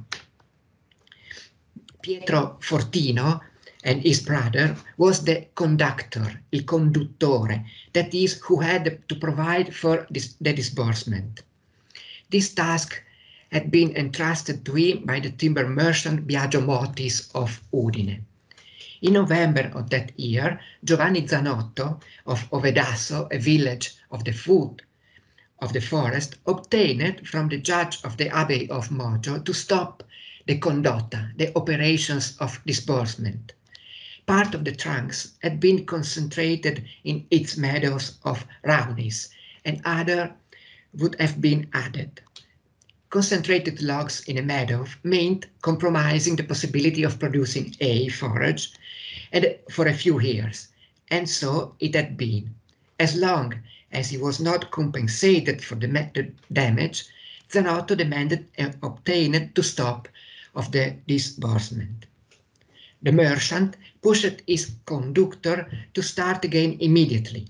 He would pay off any damage that the owner of the meadows had requested. Evidently, interrupting the timber disbursement would have cost even more. But this was not enough, and the stop was prolonged. A year later, the trial was still pending, and Pietro Fortino, the conductor, tried to list to the judge those who had suffered his damages for not having been able to proceed with the disbursement. When Zanotto had stopped the passage of timber through his meadow, Fortino had to return back to his village with all his team of workers and with 10 pairs of oxen and wait in a tavern some news. When in the following April the work seemed to start again, Fortino and his team of men with animals approached the forest, but they were faced with a further impediment that means 30 days in the tavern for all men and 11 pairs of oxen. During the month of July, everything seemed to be settled, and then they waited to start work again in a nearby village, where they had to stop for 20 days, during which Zanotto continued to oppose their passage with weapons and with stones. Time, which passed inexorably, had caused the wooden bridges to rot and compromised the roads that had been prepared for the disbursement, the maintenance of which burdened the same conductors. Not only that, to feed the animals had been purchased hay, located inside the forest where the logs were dragged, which in time was rotten. At that point, Fortino had to sell off some of the oxen and had with him to be able to cope with at least some of the many expenses he was facing. in January 1635, the matter was not yet resolved. From the reconstruction of this episode, it is possible to recognize several important aspects of the infrastructural system for the disbursement of the forests in these areas. I'll try to list some of them. Firstly, the legal aspect. The forest in question was owned by the community of Mojo, who had leased it to the merchant Motis a few years earlier. It can be said that this situation was almost the rule for all the Friulan Mountains territory, included in the Republic of Venice. Due to the special legislation on commons resources, the forests in almost all were state-owned, granted in usufruct to the village communities. They were also granted the right to rent them, and then also earned large sums of money. The duration of rents varied with the extension of the essences of the hoods. Also because of the infrastructure is to be used to enhance them, the duration of the rental was never less than 1 year. On the contrary, it is normal reached at least 2 or 3 decades, thus respecting the times of renewal of the forest. For each stage of the timber supply chain, from the choice of plants to be felled to the transport of wood on rafts, we had to resort to organize teams of specialized workers to be used for a long time, from a few months to 2 or 3 decades. Alongside the teams of workers during the early stages of cutting and harvesting, it was essential to use animals for the dragging of the logs, oxen and horses, especially which like men needed to feed. The quarrel between the owner of the meadows and the conduttori took place using integrated infrastructure systems, both artificial and natural. In this specific case, to reach the Raunis meadow, the logs were flowed along the Rio Simone, the stream that crosses the valley where the wood were cut. To do so, they would have used the Stua of Rio Simone, 1,500 meters above sea level, whose operation is attested until 1947. Both before and after the Stua, the logs would be dragged by the animals to be concentrated in a place suitable for their transport with water on the main torrents. The meadow of Raunis, about 600 meters, is in fact located not far from the river Fella, one of the main tributaries of the river Tagliamento, from where you can embark rafts. When the condotta was stopped, it was November, just before it began to snow. When it was attempted to take up again, between April and May, it was spring, and the snow was melting and streams Simone and Fella were starting to swell. Even in July, the water level is sufficient for the flow, although perhaps already navigation with the rafts can become difficult. Then, the seasonality of the different steps of the supply chain is a fact to take always into account. The presence of snow was not necessarily an obstacle to disbursement. The sliding of the logs could be carried out better thanks to the snow or ice. When the water was not close to the woods and when the use of animals was too expensive, they had to prepare artificial channels in wood and stones for the sliding downstream of the logs, both leaning on the grounds called lisse or planches and airplanes, so-called risine. All these elements that emerge observing this case are part of the environmental technical system that is created between woods and water. As has been observed, the flow channels, the risine, can represent the extension of the hydrographic networks, as well as the stue become a tool, however destructive, to regulate the flows for wood transport. the interconnections between ecological and technological systems resulting from this system is an environment-technical regime in which the institutions and the actors involved in the supply chain of the timber have a determining role to give continuity. Even a simple warehouse where the wood is concentrated before the flow is indispensable. But if this is a meadow that is ruined and cannot be used for its main function, then conflicts emerge and compromises the system. We can see in this small case also the wider conflict between livestock farming and the timber trade. Often, if not in this specific case, the interference of commercial capital, which was the direct contributor to the building of infrastructure, determine which system to adopt, affirming it. Fella torrent is, along with Boot and the Gano torrents, one of the three major tributaries of the Tagliamento River. On it is transported most of the timber extracted from the Friulan Mountains. It is the largest province within the Republic of Venice. In quantitative terms, in the first 19th century cadastral operations, established that almost a quarter of the wooded areas of the Veneto and Friuli region is located here. What distinguished this area in confront of the other sectors of the forest of the Venetian mainland is the Tagliamento rivers, that in confront of Adige, Brenta and Piave was a river very difficult to sail, even with rafts. Its path from the mountains to the mouth, and especially where the mountains decline in favor of the plain, is shorter than the other rivers. Its discontinuous character makes it similar to a stream that, thanks to the wide width of the bed, made it difficult simply to cross. Until the late 19th century, the Tagliamento had no bridges. It was necessary to resort to boat passes or rafts placed in some key points of the main Friulan road system, whose geography was heavily conditioned by this factor. We can use, briefly, some contemporary descriptions to understand how the river Tagliamento could be interpreted and what qualities and prerogatives were recognized in it.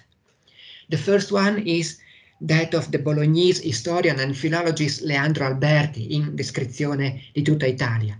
As you can read, he mentioned the Tagliamento as a river when you can see a marvelous fountain that has the possibility of having to make the skin of the woods placed in stone, and similarly the herbs and leaves that fall in it. Vincenzo Formaleoni, a traveler and a cartographer from Piacenza, in his book Topographia Veneta, describes the Tagliamento starting from the region where he was born, the Carnia region, which is a mountainous country and not very fertile. However, it is abundant of woods, from which the Republic of Venice portrays large quantities of timber for the construction of ships. It's washed by many streams that come out of the Julian Alps. By means of this river, which in its origin is very fast, factory wood is transported in the lagoons of Caorle in the Dogado, and from there by navigational channels up to those of Venice. I skip this last description and I proceed to a first general conclusion focusing of this short review. The first is that the abundance of water in this concept, well represented by the flow rate and the size of the Tagliamento. The alpine tributaries, rather than rivers, are described as fast and cold water streams. The second is, since the description of Leandro Alberti, the link between waters and rivers with forests and timbers is constantly drawn. Alberti, however, recalls that the property of these waters from their source is to make wood hard. It is a belief on which there is no other evidence, and that should not be excluded, should be traced to the goodness of the marketable product, especially beeches and larches. In all the descriptions then, and with increasing precision, the flow of the wood is mentioned and as if it were the only possible way to avail with profit of the waters of the river. Then I came to the Stue. Adolfo di Berenger, one of the most important scholars of forestry in Italy, in his 1887 manual Silvicultura, defined the stua, or as he called a stuffa, a dam as a bridge, timber made of massive wall, built of wood appropriate to be able to overpass the water of a stream, and is equipped with exhaustus doors, and then so on. This definition is exhaustive but necessarily generic. There are some more specific aspects that need to be described in order to better understand their function within the timber supply chain. I try to examine them relying on cases and examples dating back to the Friulan Mountains. I will not enter into the technical aspects of the constructions of a stua. The only thing that I want to highlight is that the stue must be built as a narrow course of water and between two faces of rock that function as embankments. Otherwise, the weight of water and timber would destroy everything. At the time of the opening, in fact, the exit of the wood from the stua caused such pressure on the banks and the river that it could ruin everything that it encountered. Fulgenzio Schneider, a carpenter from Sauris in Carnia at the end of the 19th century, who had seen the great stua running on the Lumiere torrent, explained that to fill it was necessary a whole week, and was, one opened, the lake that had formed emptied in about 3 hours. The ground shook, and even the windows of the house of the village nearby were felt. In 1603, the woods of the community of Ampezzo, which extended towards Sauris, had been rented for 15 years to the Venetian patrician Giacomo Michiel. To succeed in extracting the wood, he had to, with intolerable expense, build buildings and stue. Unfortunately, for the notorious flooding of rivers and waters in Carnia, and of the great snow, ice, and rains, to which was added the work by men that did not comply in his request, the large quantities of wood that he had cut were in evident danger of going to harm. Even the effects of harsh winters, like excessive rains or vice versa winters without little snow, affect to the use of stue. Not to all the merchants who used the stua of Sauris, business went as badly as Giacomo Michiel. Because of its location, the stua was one of the centers of timber production in the Upper Tagliamento Valley. The wealthiest merchants used it for 2 centuries at least.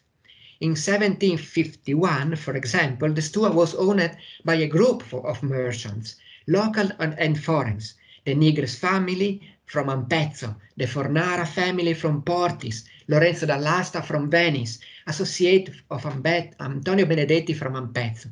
In that year, the merchants called 3 experts for its maintenance, an operation that had to be conducted very frequently. The experts called were all foreigners: Giovanni Battista Zuzzi of Resiuta, Giovanni Battista Bianchi of Cadore, and Giovanni Manarin of Longarone. As these cases show, the recruitment of specialized personnel also took place at a long distance from the production sites. In 1577, the merchant of Udine, Gabriele Vando, agreed with 3 lumberjacks of Sappada for the construction of a stua between Collina Piccola and Chiaula Tomiecina. The agreement provided that the stua would be kept intact by them for the duration of the lease of the woods, and to do so, the merchant recognized the very large sum of 600 ducats. The timber was to be taken to Tolmezzo, probably using the Boot torrent. In the event that the lumber floated after the Stua did some damage, there were inputted to the half between the conduttori and the merchant. Similarly, even the construction of the bridges and the renovation of roads ruined by wood waged for half of them. It was strictly forbidden to allow other wooden merchants to use the same Stua. Such a large investment in the construction and maintenance of the Stua meant having to use it for at least 2 decades. I would like to point out that the area where the Stua was planted is dotted with pastures, summer pastures precisely, where the communities bought their animals. Frequently, these pastures are called with the same name of the nearby woods and rented together. These cases, which we have briefly described, tell us that the properties of the Stue were almost always timber merchants. They were responsible for the preparation and maintenance of the Stue until they needed it. Cases of Stue constructed by village communities are rare and late. Rather, it was up to the communities to grant merchants the power to build and use the waters. The agreed price for these concessions was included to the leases of the woods. Di Bérenger well described the Stua, an artifact that, depending on the water flows and their slope, could range from 8 meters to 22 meters height. On all the forest basins, however, in addition to one or more Stue, there was a higher number of stuetti, a little Stua, which smaller plants placed in the streams that fed the torrent, whose operation was similar and complementary to that of the Stue. This representation of the valley of Incarroio reconstructs the location of the Stua of Ramaz, one of the largest and longest in Carnia, and the stuetti placed in the streams that feed the main torrent, the Chiarzò, around the middle of the 18th century. At least in 3 cases, the stuetti are placed one after the other. The Incarroio Valley is certainly an area rich in woods, especially conifers. Such intensive use of water for harvesting shows that the pressure on the forest at that time was very, very high. These are some conclusions. By looking at these kind of data that I have collected on the Stue, they can tell us something about the so-called race, la corsa to wood, that has taken place in the eastern alpine forests since the end of 15th century. For Friuli, the documentation that bears witness to it seems to concentrate a little later, around the middle of the 16th century. The technical difficulties of using the agitated waters of the Tagliamento Basin affected this delay. It was only when the pressures of demand grew, in the light, of course, of the population growth, that certain forests began to be cut down and the logs transported by water. A demonstration is in the interest of families of the Venetian patriciers for the timber sector, which became very profitable in those periods. And the initial investment had to be large, as evidenced by the complaints of the patrician Giacomo Michiel about the Stua of Sauris, but equally profitable, even for the village communities. In addition to water and artificial reservoirs, such as Stue, we have often encountered animals that contribute to the disbursement, which the staff employed in these phases had to know how to use properly. This competence, that is the use of oxen and horses for the dragging of the logs, also belongs to the envirotechnical systems, since it is an important segment of the entire timber supply chain. For this reason too, forests and mountains pastures were often rented together. The merchants rented one and the other to be able to use the summer pastures to feed the animals. The woods, however, often had the same names as the pastures and vice versa. But not only. As we have seen, in the case of Rio Simon, the woods would take the same name of the streams with which the logs were transported. This fact is a demonstration of the integration of the sectors and the perfect integrations of natural resources from which to obtain benefits. They should not be regarded as separate, but in historical perspective as complementary. The flow through the Stue was a disruptive way of leading the trunks downstream, which very often compromises the banks of rivers and streams. And this was an enormous danger, as well as an ongoing costs for the communities located on the banks of these waterways. The conflict with timber merchants was permanent on these fronts.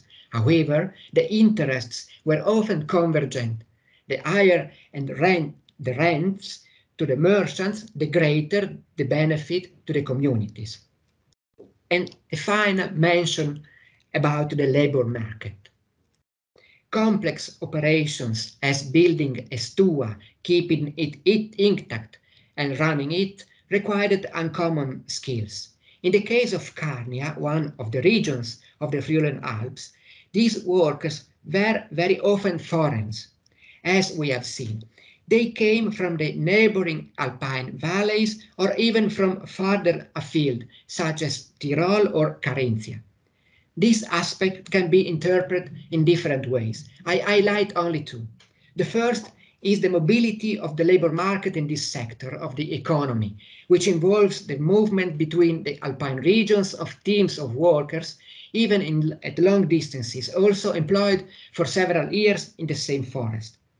The second, and the last one, is that the skills that their workers had, for example, in being able to run a stua, were not proper to the men of the village communities who owned those same woods. In fact, for Carnia, a significant part of the active male population was engaged in other works, carried out migration from autumn to spring. They were weavers or peddlers of spices and medicines. When they left their villages, the communities were emptied of men. But at the same time, other men reached their woods, began to fill the Stue. And this aspect of the labor market also helps us to recognize what a socio-environmental regime could be. Thank you. Thank you. Thank you, Claudio, for your fascinating presentation. And thank also for this in-depth report on the river transport system in the Italian Alps in the modern age, which offer a perspective on the Alps and the community that live there, and the challenges for ancient regime societies to conserve the environment, but at the same time enhance the resources such as wood, as you show. So thank you. And now it's time to introduce Professor Christoph Bernhard. Professor Bernhard. Yes, can you see me? Hello? Yes, thank you. I can see. So if you have a presentation, you can show, and I present you. So Christoph Bernhard is a historian, head of the Department for Historical Research and Deputy Director at the Leibniz Institute for Research on Society and Space, IRS, in Erkner, Berlin. He teaches modern and contemporary history at Humboldt University in Berlin, and his main fields of research are European, urban, and environmental history. He has recently published articles on theories of urban path dependencies and trajectories, and a book on the history of Berlin-Schönefeld Airport in the National Socialist period. Today, Professor Bernhard is going to speak about the rise and fall of the car-friendly city in 20th century Europe. the case of Berlin in a transnational perspective. So please, Professor Bernhard, the floor is yours. Thank you very much for the kind invitation and introduction. I hope you can hear me, and Yes. I will immediately start my presentation. When we did a test before, we had a strange experience that either me or the presentation was visible. So maybe I will disappear in a minute in favor of my presentation, but I think I can come back to the discussion personally if that is happening. So, do you see my presentation now? Yes, yes. Yeah? Okay. So, thank you very much. As you can see, we are jumping from the 18th or even earlier periods to the 20th century, from timber and water to concrete and roads and cars. So this is a sharp contrast, I'm afraid. But I'm happy to link these papers on infrastructure and adding 20th century perspectives. As you will see, my focus is on urban history and planning history. It's not so much the general history of transport. And my approach is a focus on institutional and organizational problems of triggers, inter-administrative conflicts, and these very powerful drivers of the car-friendly city in the 20th century, of groups within public administrations.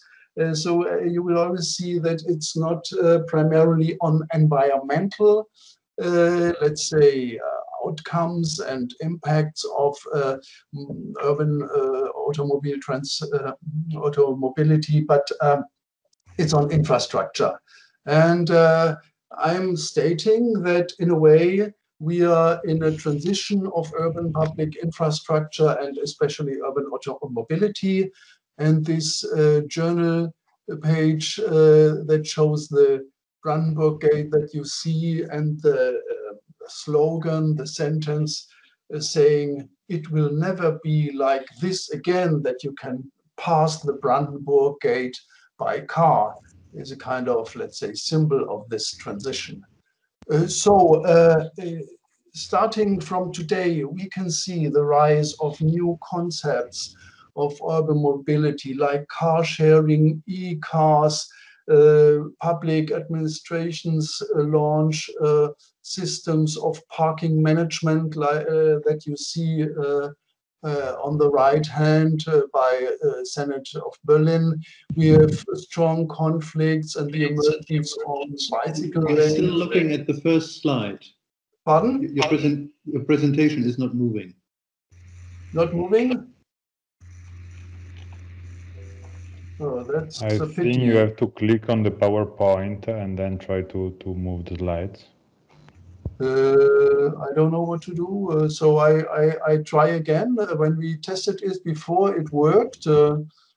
So I finish and then try again. That's the only idea that I have. Sorry, I don't know what the problem is.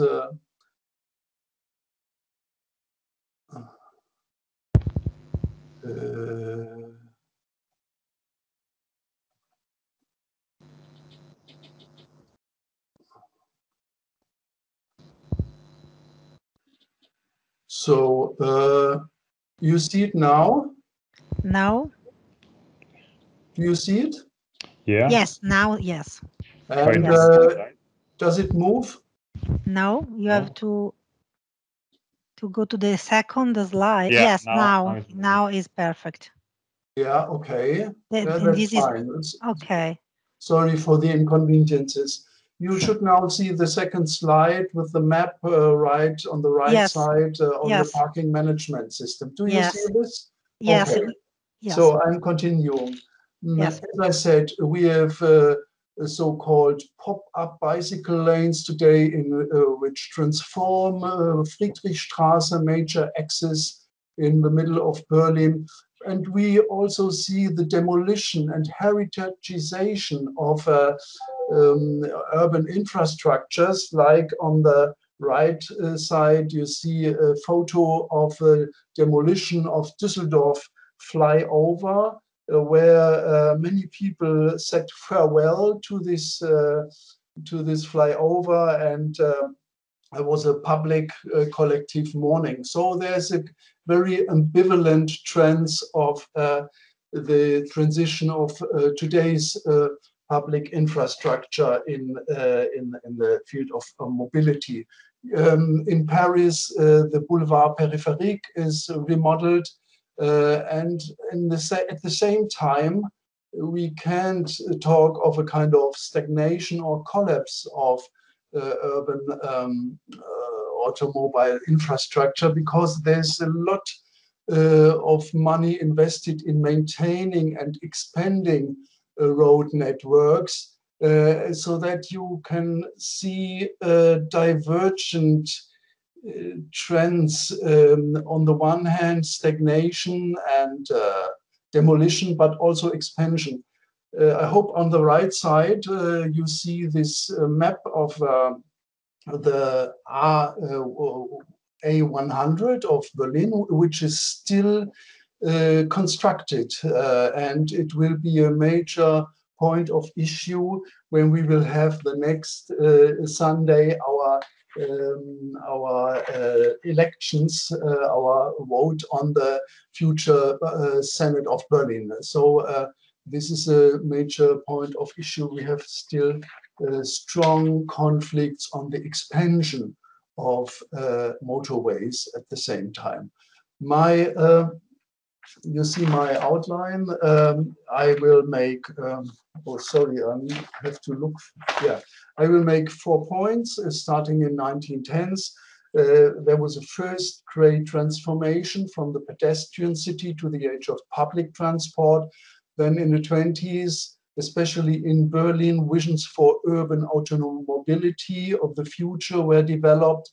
We move over then to the 1950s and 60s, where we have a take-off of urban automobility and the construction of a large urban freeway network, especially in Berlin. And then I'm discussing as my 4th point, if the 1970s were really a turning point in urban automobility and urban planning, as the main narratives and some narratives also in environmental history state. I will discuss this and then come to my conclusion. So starting in the 1910s, we observe a first revolution and great acceleration, if you like. I really hope, even if you can't see the details of this graph, that you can, let's say, grasp the main message. In public transport in Greater Berlin, the rides per person developed from 1871 from 20 to, in 1917, more than 350 per rides per person and year.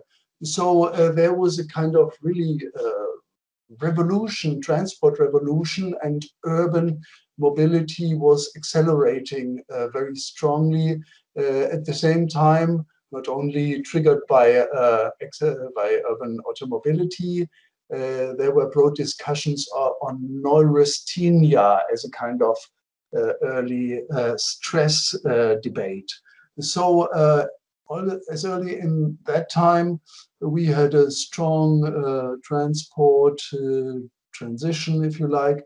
At the same time, the rise of automobile numbers was limited. If you only, I hope you can read, see the numbers for 1926, we see a number of 200,000 cars in whole Germany, whereas we have 263,000 motorcycles.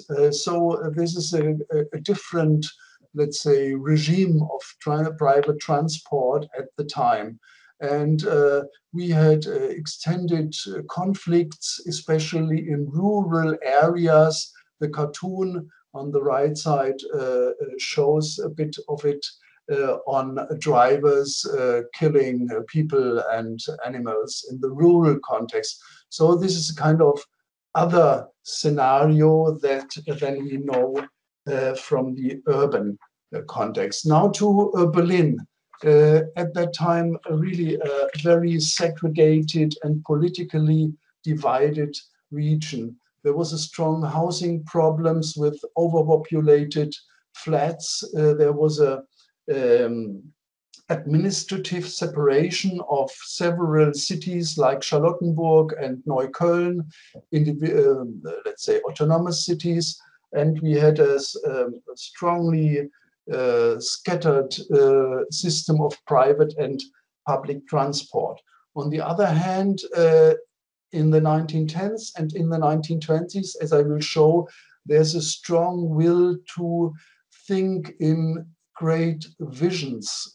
In the major competition on urban development in Berlin, they did prospective calculations that we would have in 2000 10 millions of Berliners, and they were calculating the land that they would need. At the right side, you see a bit of this linear thinking. So in fact, it was only 3.5 million Berliners in 2000. So this shows, let's say, the special logics of this time thinking. And we have visions of full infrastructural supply for the region at this time. Now, moving over to the 1920s, visions of public transport were modified. We have now a welfare city. After the revolution of 1980-1990, we can call Berlin a welfare city. There was a large legal incorporation of all these independent villages and cities by the Greater Berlin Law. It was by then the second largest city in the world from the surface. And there was created a major trust for public transport, where all the different lines and companies were amalgamated to a unified Berlin Verkehrsgesellschaft. And so this was, let's say, the high time of public transport in Berlin. If we are looking in a comparative perspective on different cities, we find very special pathways and differences. I hope you can see, even if it's very small, the numbers, only 4 numbers on Paris and Berlin 1929. In Berlin, they counted 900 million of people that were transported by tramways, whereas in Paris it was less than a half. In contrast, Paris transported many, many more people by metro and underground railways than in Berlin. So every city had its own profile, and if we would go into the details, which is not possible, we could let's say identify specific pathways of cities in this field. But as many people think, public transport and automobile visions were not contradictions. They were, let's say, composed to a common policies in the Berlin magistrate by Martin Wagner and Ernst Reuter. They were the leading protagonists of urban development at that time. Martin Wagner, Councillor for Building Construction from 1926, and Ernst Reuter, Councillor for Public Transport, and later Mayor of Berlin after the Second World War. So Martin Wagner, besides his famous housing program, launched a debate on destructing certain old areas in favor of major roads for cars, especially in the center of Berlin near Brandenburg Gate, the Ministergarten. He said, we don't need the old stuff, the old city. We have to develop a vision for an automobile world city. And this in a time when there was nearly no cars in Berlin, let's say slightly exaggerated, it was about 40,000 cars that private cars that circulated in Berlin at that time. So this is a strong utopian thinking that develops and is developed by Martin Wagner.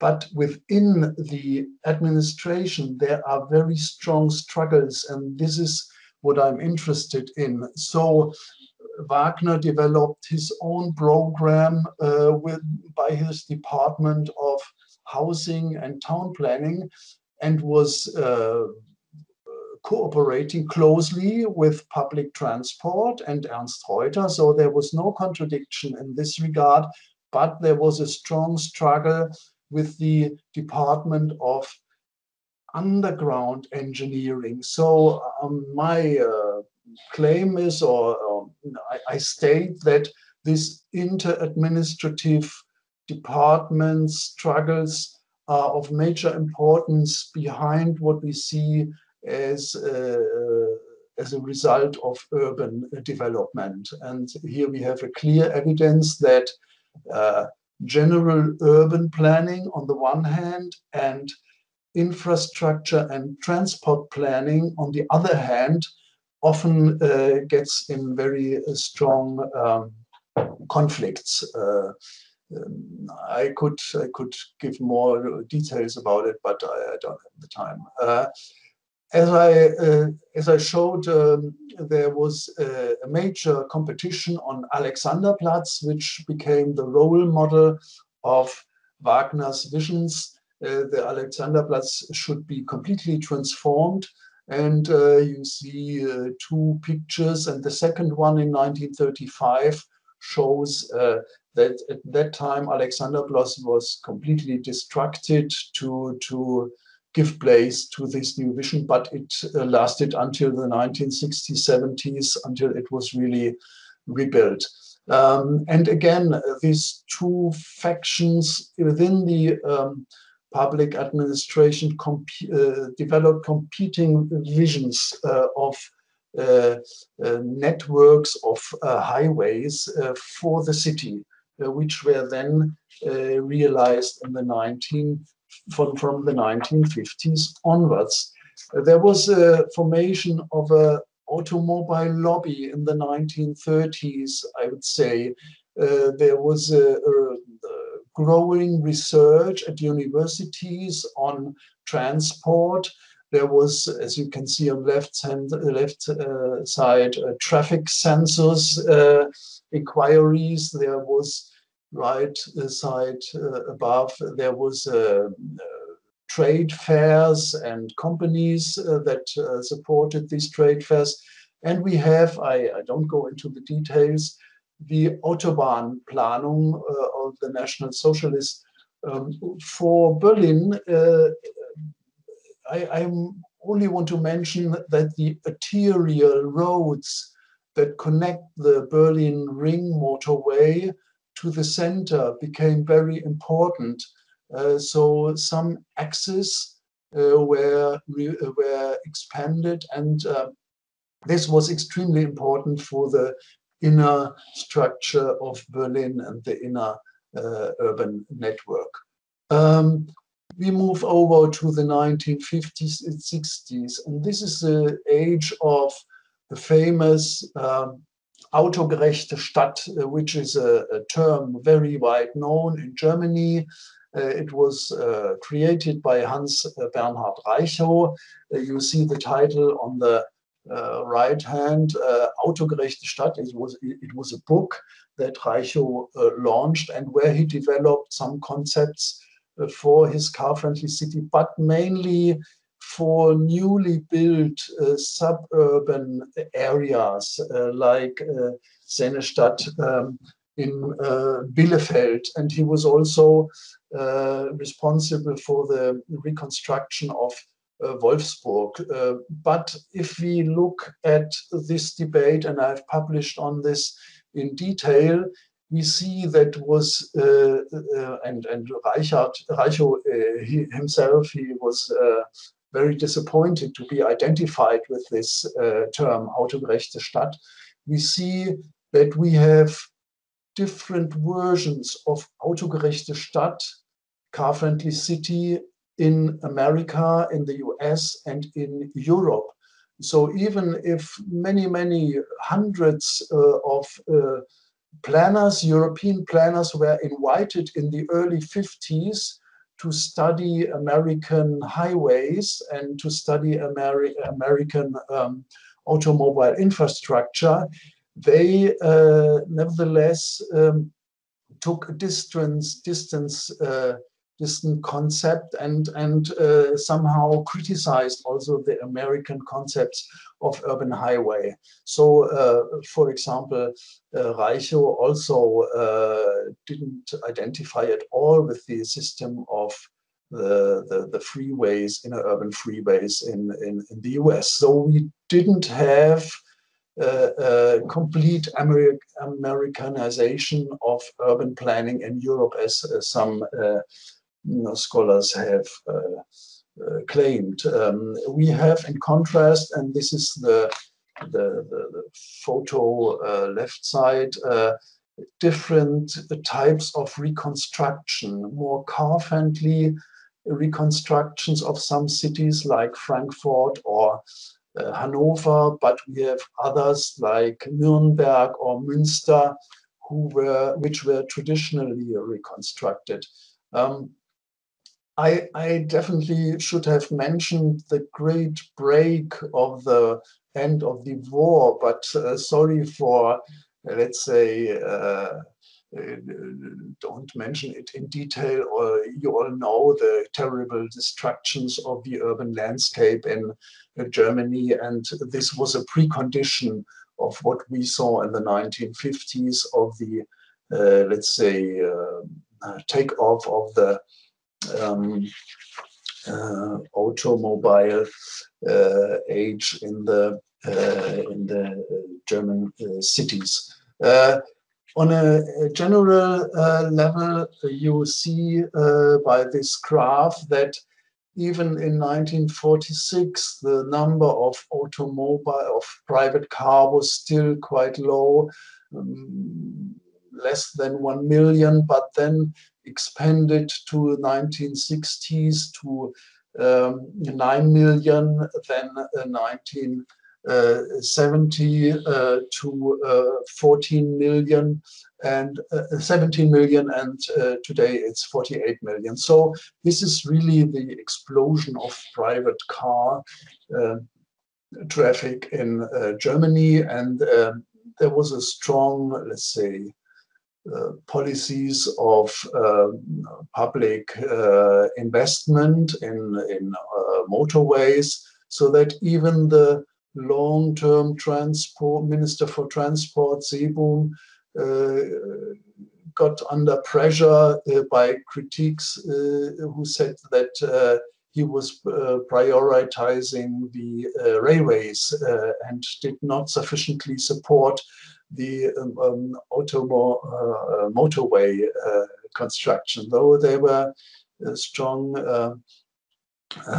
tensions in this area.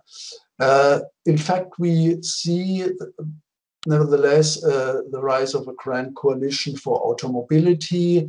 There were 4-year plans for road construction. And only if you look at the right side, this is a map where in detail was planned only the modernization and the maintaining of the infrastructural system of the motorway system. And this question of costs to maintain infrastructure came into my mind when I listened to Helmut Trischler before, that this is a detail which is quite very interesting, discussing the costs of maintaining, a crucial question for our automobile infrastructure. And we see the rise of a strong lobby of ministers, managers, and professors. The Ministry for Transport pays professors to take part in the International Road Congress in Tokyo, 1967. We have a strong lobby group from the owners of commercial trucks, etc. So these lobby groups are still able today to support and influence public policies. Now to Berlin. Berlin, as I also should explain more in detail, but I can't, was heavily destroyed. Some planners were quite content that there was more space for urban roads after the destructions. And we had this pioneering figure, Rolf Schwedler, who promoted the concept of urban freeways or Stadtautobahnen. He sent a group of experts that is described to a trip to America, where they studied American highways. It is described in the article of Spiegel, so don't get irritated by Fidel Castro. He had nothing to do with German or Berlin motorways, but it was in this number that Spiegel in detail presented and discussed this trip of Berlin planners to the US. So there was a transatlantic, but also a critical appropriation of ideas, of American ideas in Berlin, and prospective planning following the concepts of Wagner from the 1920s was continued. So that this graph shows that while the ratio car per capita of population in 1945 was very much less than one car at every 20th inhabitant, the planning was much higher. So they calculated ahead of the contemporary needs. They did a kind of full supply planning, prospective planning, very important at this period. And not at least, Western automobility was sold along the case of Berlin Highway, especially as a kind of demonstrative project in the Cold War competition, while East Berlin propagated his housing program. West Berlin sold its modern automobile infrastructure as a kind of, yes, evidence for the superiority of Western lifestyle and cultures. And then, as you can see on the right hand, the plans were still for whole Berlin, even if it was separated for more than 10 years in 1962. Still, the plans were for the whole region. And there's a question, what about the socialist car-friendly city? Normally, there's let's say, evidence that socialist governments, urban governments or two, prioritized public transport, but this was not really the case. Right hand below, you should see a kind of idle model split where only a very few cars, private cars, were present in the streets, in contrast to many tramways, trains, but especially buses and trucks. But in fact, East Berlin and socialist cities adopted the car-friendly city concept without telling the name, and also created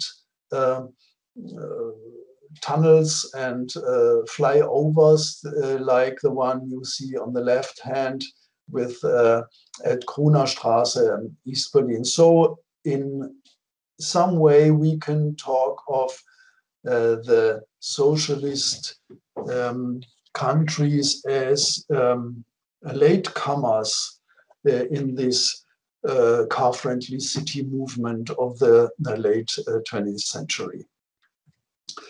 Now, my last fourth point is the question of, do we have a turning point in the 1970s? Do we have a move from the car-oriented city to the city-adjusted automobility, as it was called, stadtgerechter Verkehr?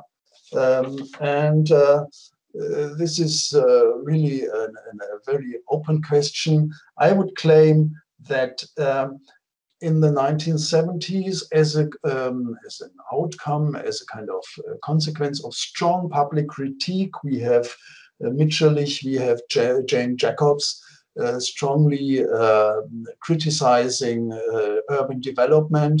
There was a move, there was a turn in the planning, urban planning communities and public debate against the car-oriented city.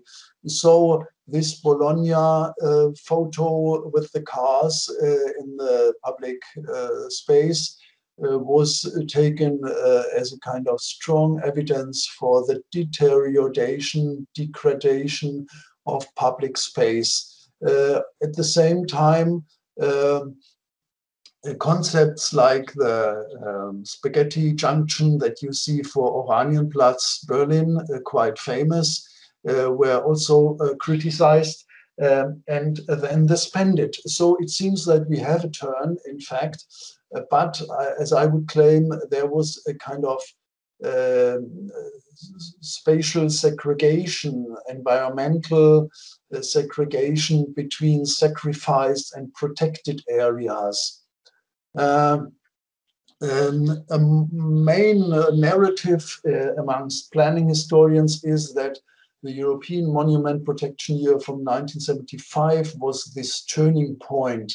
There was journals and other campaigns that, let's say, celebrated and promoted this turning point. We have also now a redesigning of Berlin's motorways plans that you can see on the right. So there was a kind of cut in the budgets too. But as I said, it was a kind of partial reform. And on the other hand, we have still, until today, the rebuilding and reconstruction of motorways in Berlin. So I'm coming to my last slide.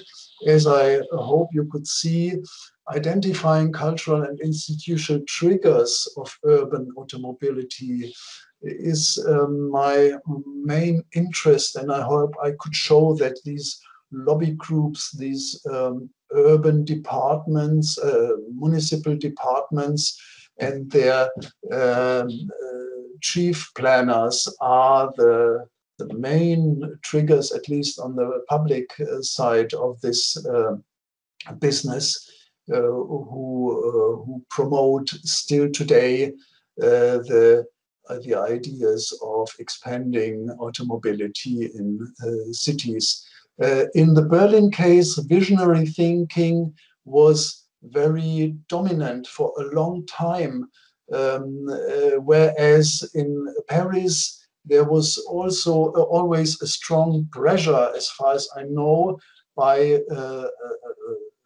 very high numbers of cars.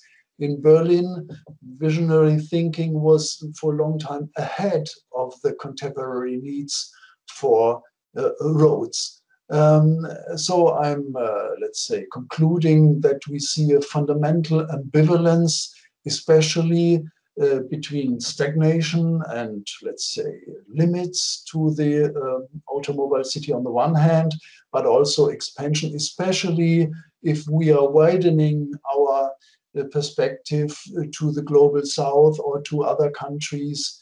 There is still very much alive ideas of a car-friendly city.